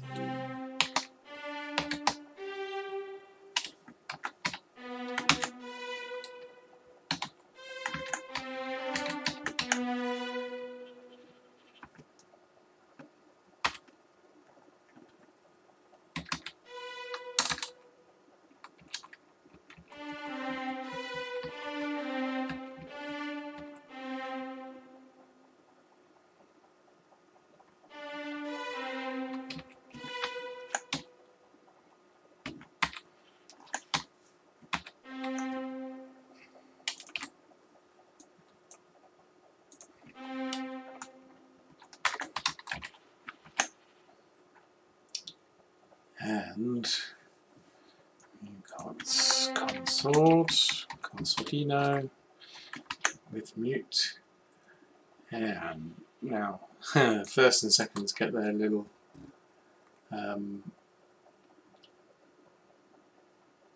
moment, which looks like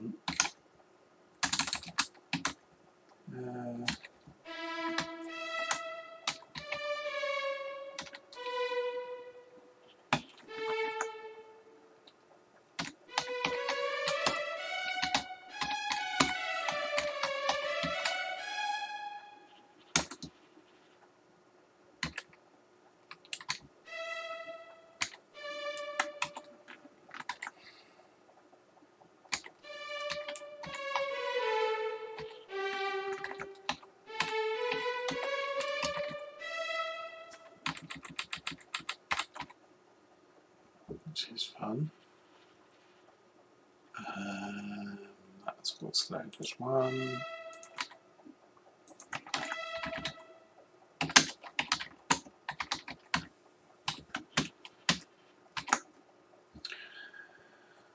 And it's PP. And seconds get to join in on the fun. Don't need that, don't need that. Do need that.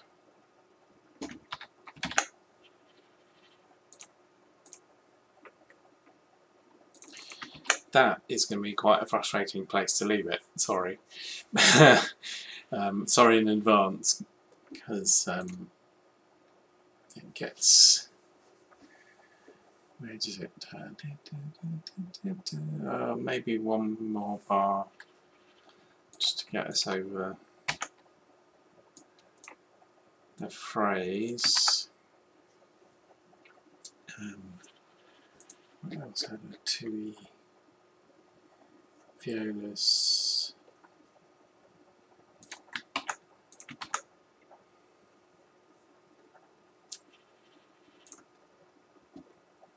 Beast mode.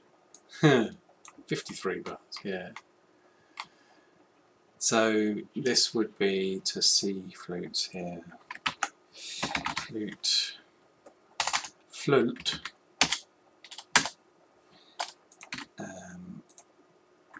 Hide. Put that in there as well.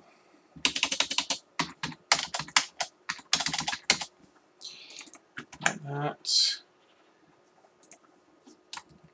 And this has, you know, it picks up the new phrase there. There we go up the octave.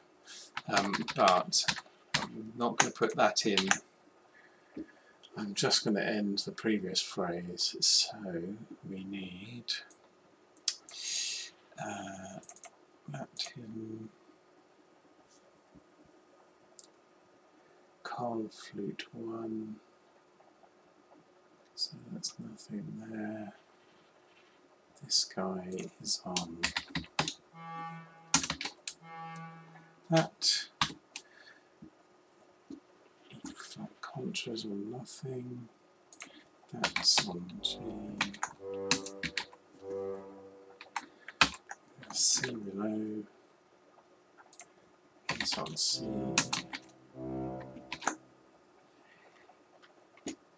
They keep.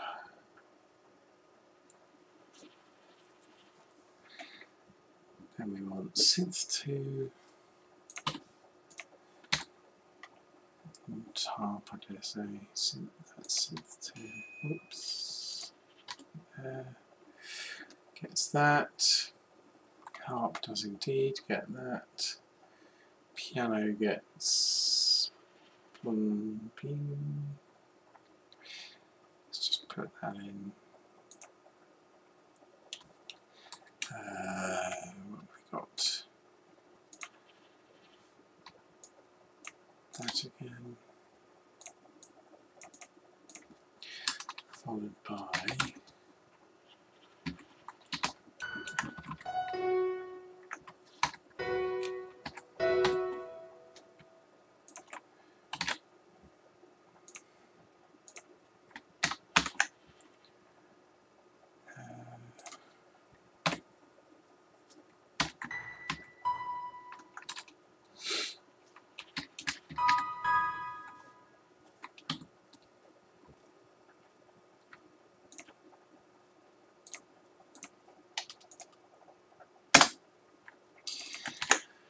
that. That's fine.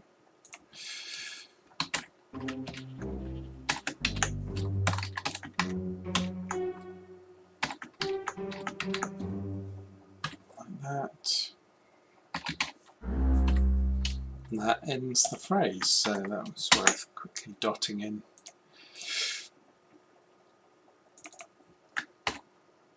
Let's have a listen to what we've got. Then what I'll do is, as usual, sign out with the actual recording playing along with the score. So let's see how Note Performer does with it.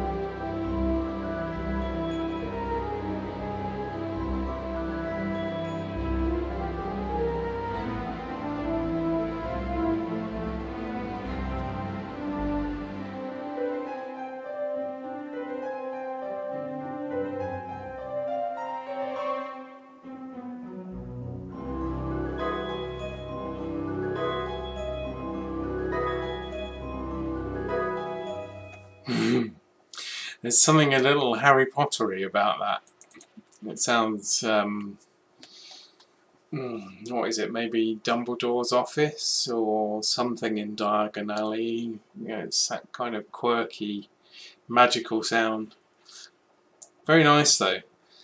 I hope you've enjoyed it. If you have, please remember to like the video and subscribe if you haven't already.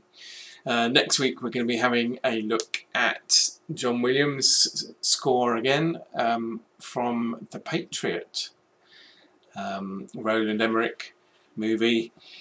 Quite an interesting story behind that score, because John Williams actually came in to replace David Arnold on that project. David Arnold and Roland Emmerich having worked together on Stargate and Independence Day and Godzilla, in fact, before. So a long-running partnership, but put aside with the opportunity to work with John Williams. And I know that I think David has said that in the same situation he would probably do the same. So doesn't feel like it was too personal a decision. But yeah, The Patriot being our final step on the way to our next patron's pick, which is The Little Mermaid. So this week linking via John Williams to The Patriot, and then the actor René Auberjonois, who plays the priest in The Patriot, is our link to The Little Mermaid, where he plays the voice of the chef. So that'll be fun, and then it'll be interesting to see what our next target score is from our next patron. So if you're interested in getting in on that action as well, we've been having a look at behind the scenes of my next book, Legends of the Fall, over on Patreon, and that's nearing completion. I'm just finishing editing the final cue now, so that will be ready to go to print in short order, certainly in early August. But look out for that on social media. It'll be everywhere when it's available to order. Don't worry, I'll make sure you know. But for now, let's bring up the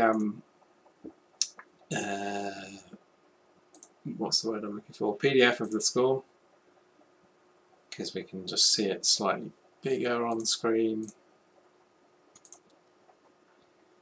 We'll hide my mug, and you can have a listen to the original audio to play you out. So thank you very much for joining, and hopefully I'll see you again next time. Ciao for now.